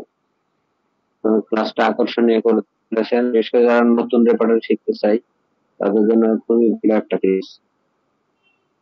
এই জন্য স্যারকে আসলে ধন্যবাদ। এটা বলা যায় যে করোনার একটা রহমত। এই করোনা এই হোমিওপ্যাথির জন্য বলা যেতে পারে। পরিচয়, পিসিটি, সেই সাথে এই অনলাইন ক্লাস, গুগল মিট, তারপরে জুম, এগুলো পরিচিতি ছিল না। অনেকে অ্যান্ড্রয়েড ফোন চালাতেই পারতো না, অনেক হোমিও ডাক্তার, এখন কিন্তু সবাই এক্সপার্ট দিয়েছে। ঠিক আছে, এখন ফিজিক্যাল সেমিনারটা কমে গেছে দেখবেন, এখন যে অবস্থা সেমিনার গুলো এখন ওই ফিজিক্যালি আগে যেমন হতো, এখন আর কিন্তু ওইভাবে আর অতটা রেসপন্স হয়তো পাওয়া যাবে না।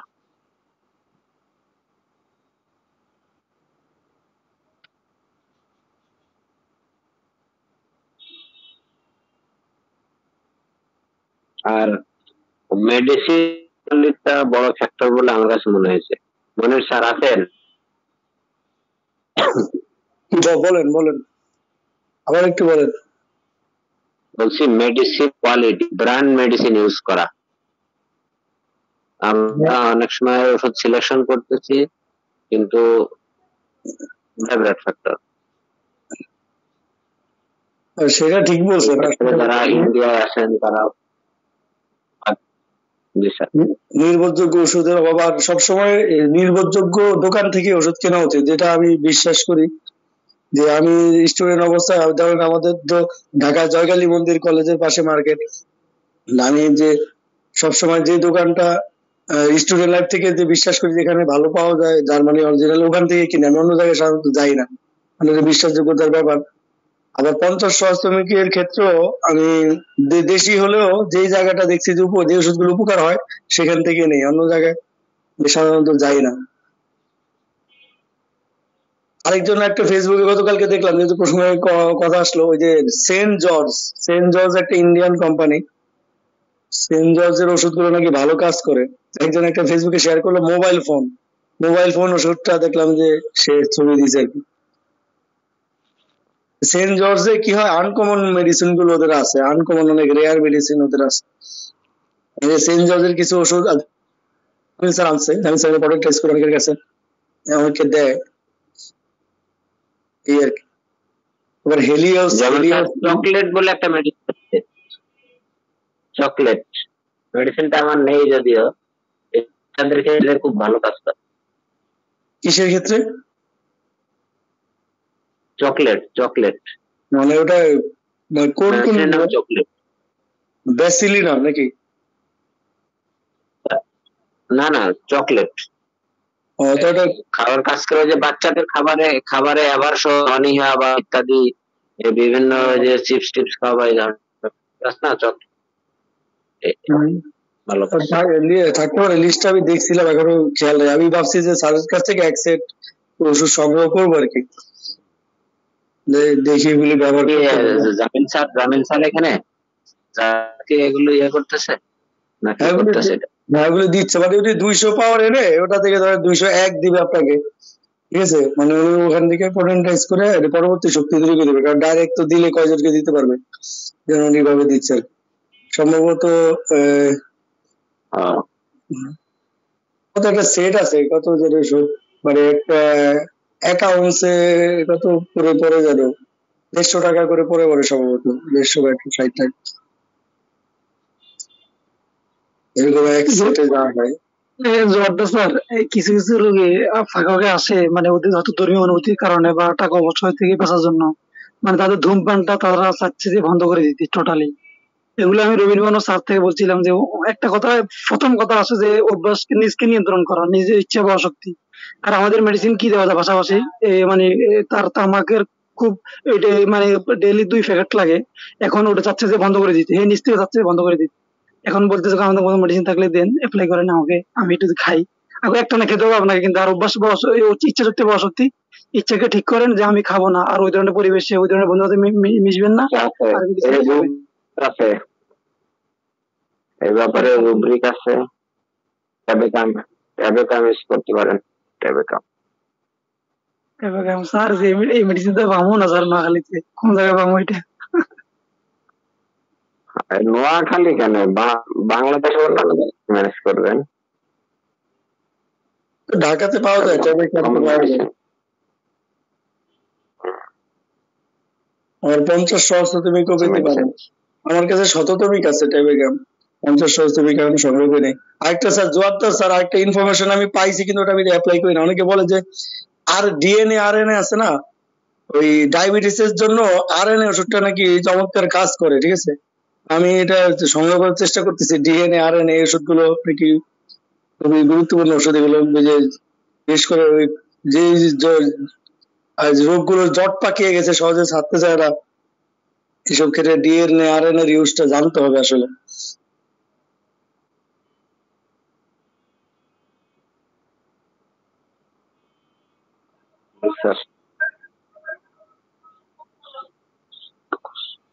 তারপরে স্যার আমাদের এই যে মেডিসিন আছে, যে মর্গান পি, গার্টনার, ব্যাসিলাস 7, এই অন্টোনাসিড ওষুধগুলো ব্যবহার করতে বলে আমার মনে হয় এগুলো দিয়ে ভালো রেজাল্ট আসতে পারে।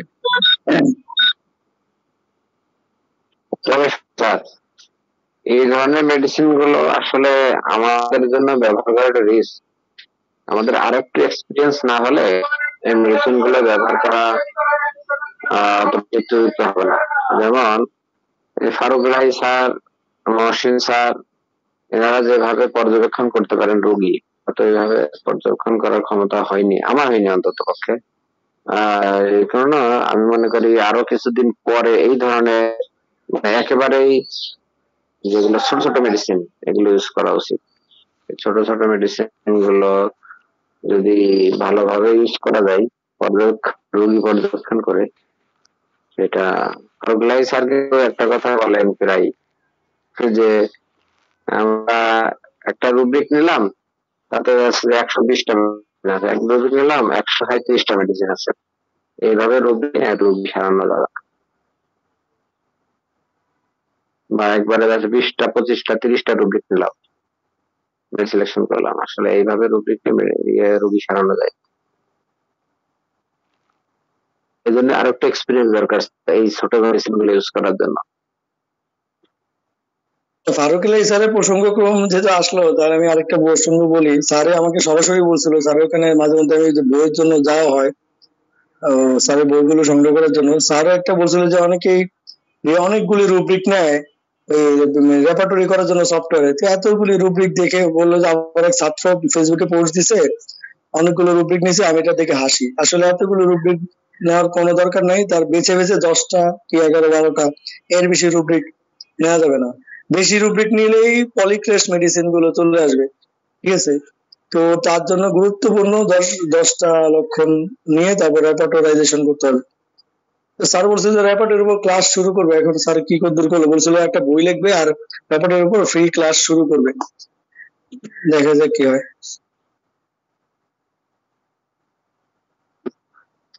মনে হয় বাংলাদেশের একমাত্র যিনি কার্ড রেপার্টরি করতে পারেন, কার্ড রেপার্টরি, তখন তার সফটওয়্যার ছিল না এইভাবে।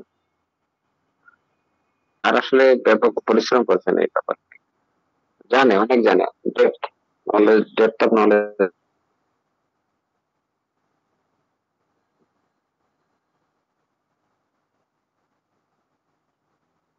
জর্দা স্যার এবার কি বলেন একটু, যেগুলো 50 ওষুধ গুলা বলতেছে যে ওই মাতৃছায়া হোমি হল মোবাইল নাম্বার দিয়ে রাখছে, ফেসবুকে আমি নিয়েছিলাম। 50 1 থেকে 10 পর্যন্ত পুরা সেল ফাই নিলে 60 টাকা আর লুজ নিলে 25 টাকা 5 গ্রাম করে। আর ওই 60 না 65 টাকা এখন ওর দাম বাড়ছে। আপনার মাতৃছায়া হোমি হল, ওর নাম আছে না, ওনার নাম মাসুদা না, ছেলেটা ভালো ভাই, আমি যতটুকু জানি। মনির ভাই হয়তো চেনে তাকে, ছেলেটা অনেস্ট, সে ওষুধ পাঠায়। তবে আমার পরামর্শ হচ্ছে কি, ওষুধ সিল ফাইল যদি না নেন সে ওষুধ টিকিয়ে রাখা যায় না। সিল ফাইল ছাড়া ওষুধ টিকিয়ে রাখা যায় না, বিশেষ করে হ্যাপকোর মেডিসিন। কারণ হ্যাপকোর মেডিসিন গুলো হালকা কিন্তু ইয়ে থাকে, ভেজা থাকে, হালকা ভেজা থাকে। ওই সিল ফাইল গুলোর ওই ক্যাপ এমন করে তৈরি, ও আস্তে আস্তে আস্তে আস্তে ঠিক মতো রাখলে ওই পানিটা উপরের দিকে উঠে যায়, উঠে একটা লালচে একটা আবরণ পড়ে, এটা খুব ভালো সংরক্ষিত থাকে। আর হ্যাপকো মেডিসিনের দেখবেন যে গ্লোবিউলস, সেই গ্লোবিউলসটা খুবই ছোট, ছোট গ্লোবিউলসটা কিন্তু মসৃণ না, ওর গ্লোবিউলস এর গা মসৃণ না, ওষুধ ধরার উপযোগী। আর আরো কিছু কিছু কোম্পানি আছে দেখছি সেগুলোর গ্লোবিউলস গুলো মসৃণ, গ্লোবিউলস মসৃণ হলে সে ওষুধ ধরার উপযোগিতা একটু কম। আমি আসলে যেটা হ্যাপকো পাই সেটা অন্য কিছু আর ইউজ করি না। আর আমাদের শ্রদ্ধা সিরাজ স্যার একটা ফর্মুলা বলছিলেন, এটাই মাঝে ইউজ করে, এটা খুব ভালো একটা ফর্মুলা। যখন দেখবেন ওষুধ সিলেকশন ঠিক আছে, তারপরে কাজ অপটিমাম পর্যায়ে পাচ্ছেন না, মানে সর্বোচ্চ পর্যায়ে পাচ্ছেন না, তখন সেই জায়গাটায় সেন্টেসিনাল ইউজ করে দেবেন, দেখবেন ভালো রেজাল্ট পাবেন। ঠিক আছে মনির স্যার? হ্যাঁ, এই কথাটা আরেকজন বড় স্যারও বলছেন আরেকটা গ্রুপে, যে ওই সে 50 ভালো কাজ হচ্ছে না, তখন উনি পরিবর্তিত হয়ে সেন্টিসিমেল ব্যবহার করছেন। কাজ পাওয়া যায়, অনেক ভালো কাজ পাওয়া যায়। আর একটা জিনিস কি, সব রোগীর ক্ষেত্রে একরকম রেসপন্স করে না। হ্যাঁ, কারণ রোগী কিন্তু আপনাকে হয়তো 10টা 15টা অনেকক্ষণ ধরে আপনি নিয়ে টোটালিটি করলেন, করার পর রোগীর ইন্টারনাল ব্যাপার থেকে যায় যেগুলো রোগী কখনোই বলে না। ঠিক আছে, যার কারণে এটা আরোগ্যের একটা বাধা, কিন্তু রোগ আরোগ্যে বাধা। রোগীর একটা গ্রেট ডিপ্রেশন আছে। হ্যাঁ, আপনি বুঝতেই পারবেন না কিছু, দেখা যাচ্ছে যে ঠিক 3 মাস পরে যখন বলতেছে আমার তো এরকম একটা সমস্যা আছে, তাহলে বলেন এই 3 মাস কি রোগীর যদি গ্রিফ ডিপ্রেশন থাকে, বড় একটা আঘাতের ব্যাপার থেকে, অন্যান্য যদি একটা বড় হিস্ট্রি থেকে, ঠিক আছে। আমার একটা পেশেন্ট আছে, সে তার ফুপুর দুধ খেয়ে বড় হয়েছে, ফুপুর। বলেন এরকম রোগী কয়টা পাওয়া যাবে?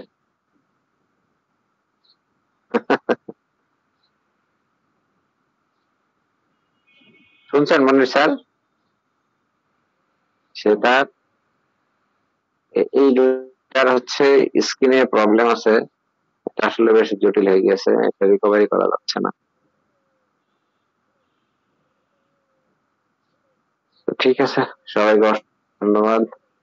আসসালামু আলাইকুম ওয়া রাহমাতুল্লাহ।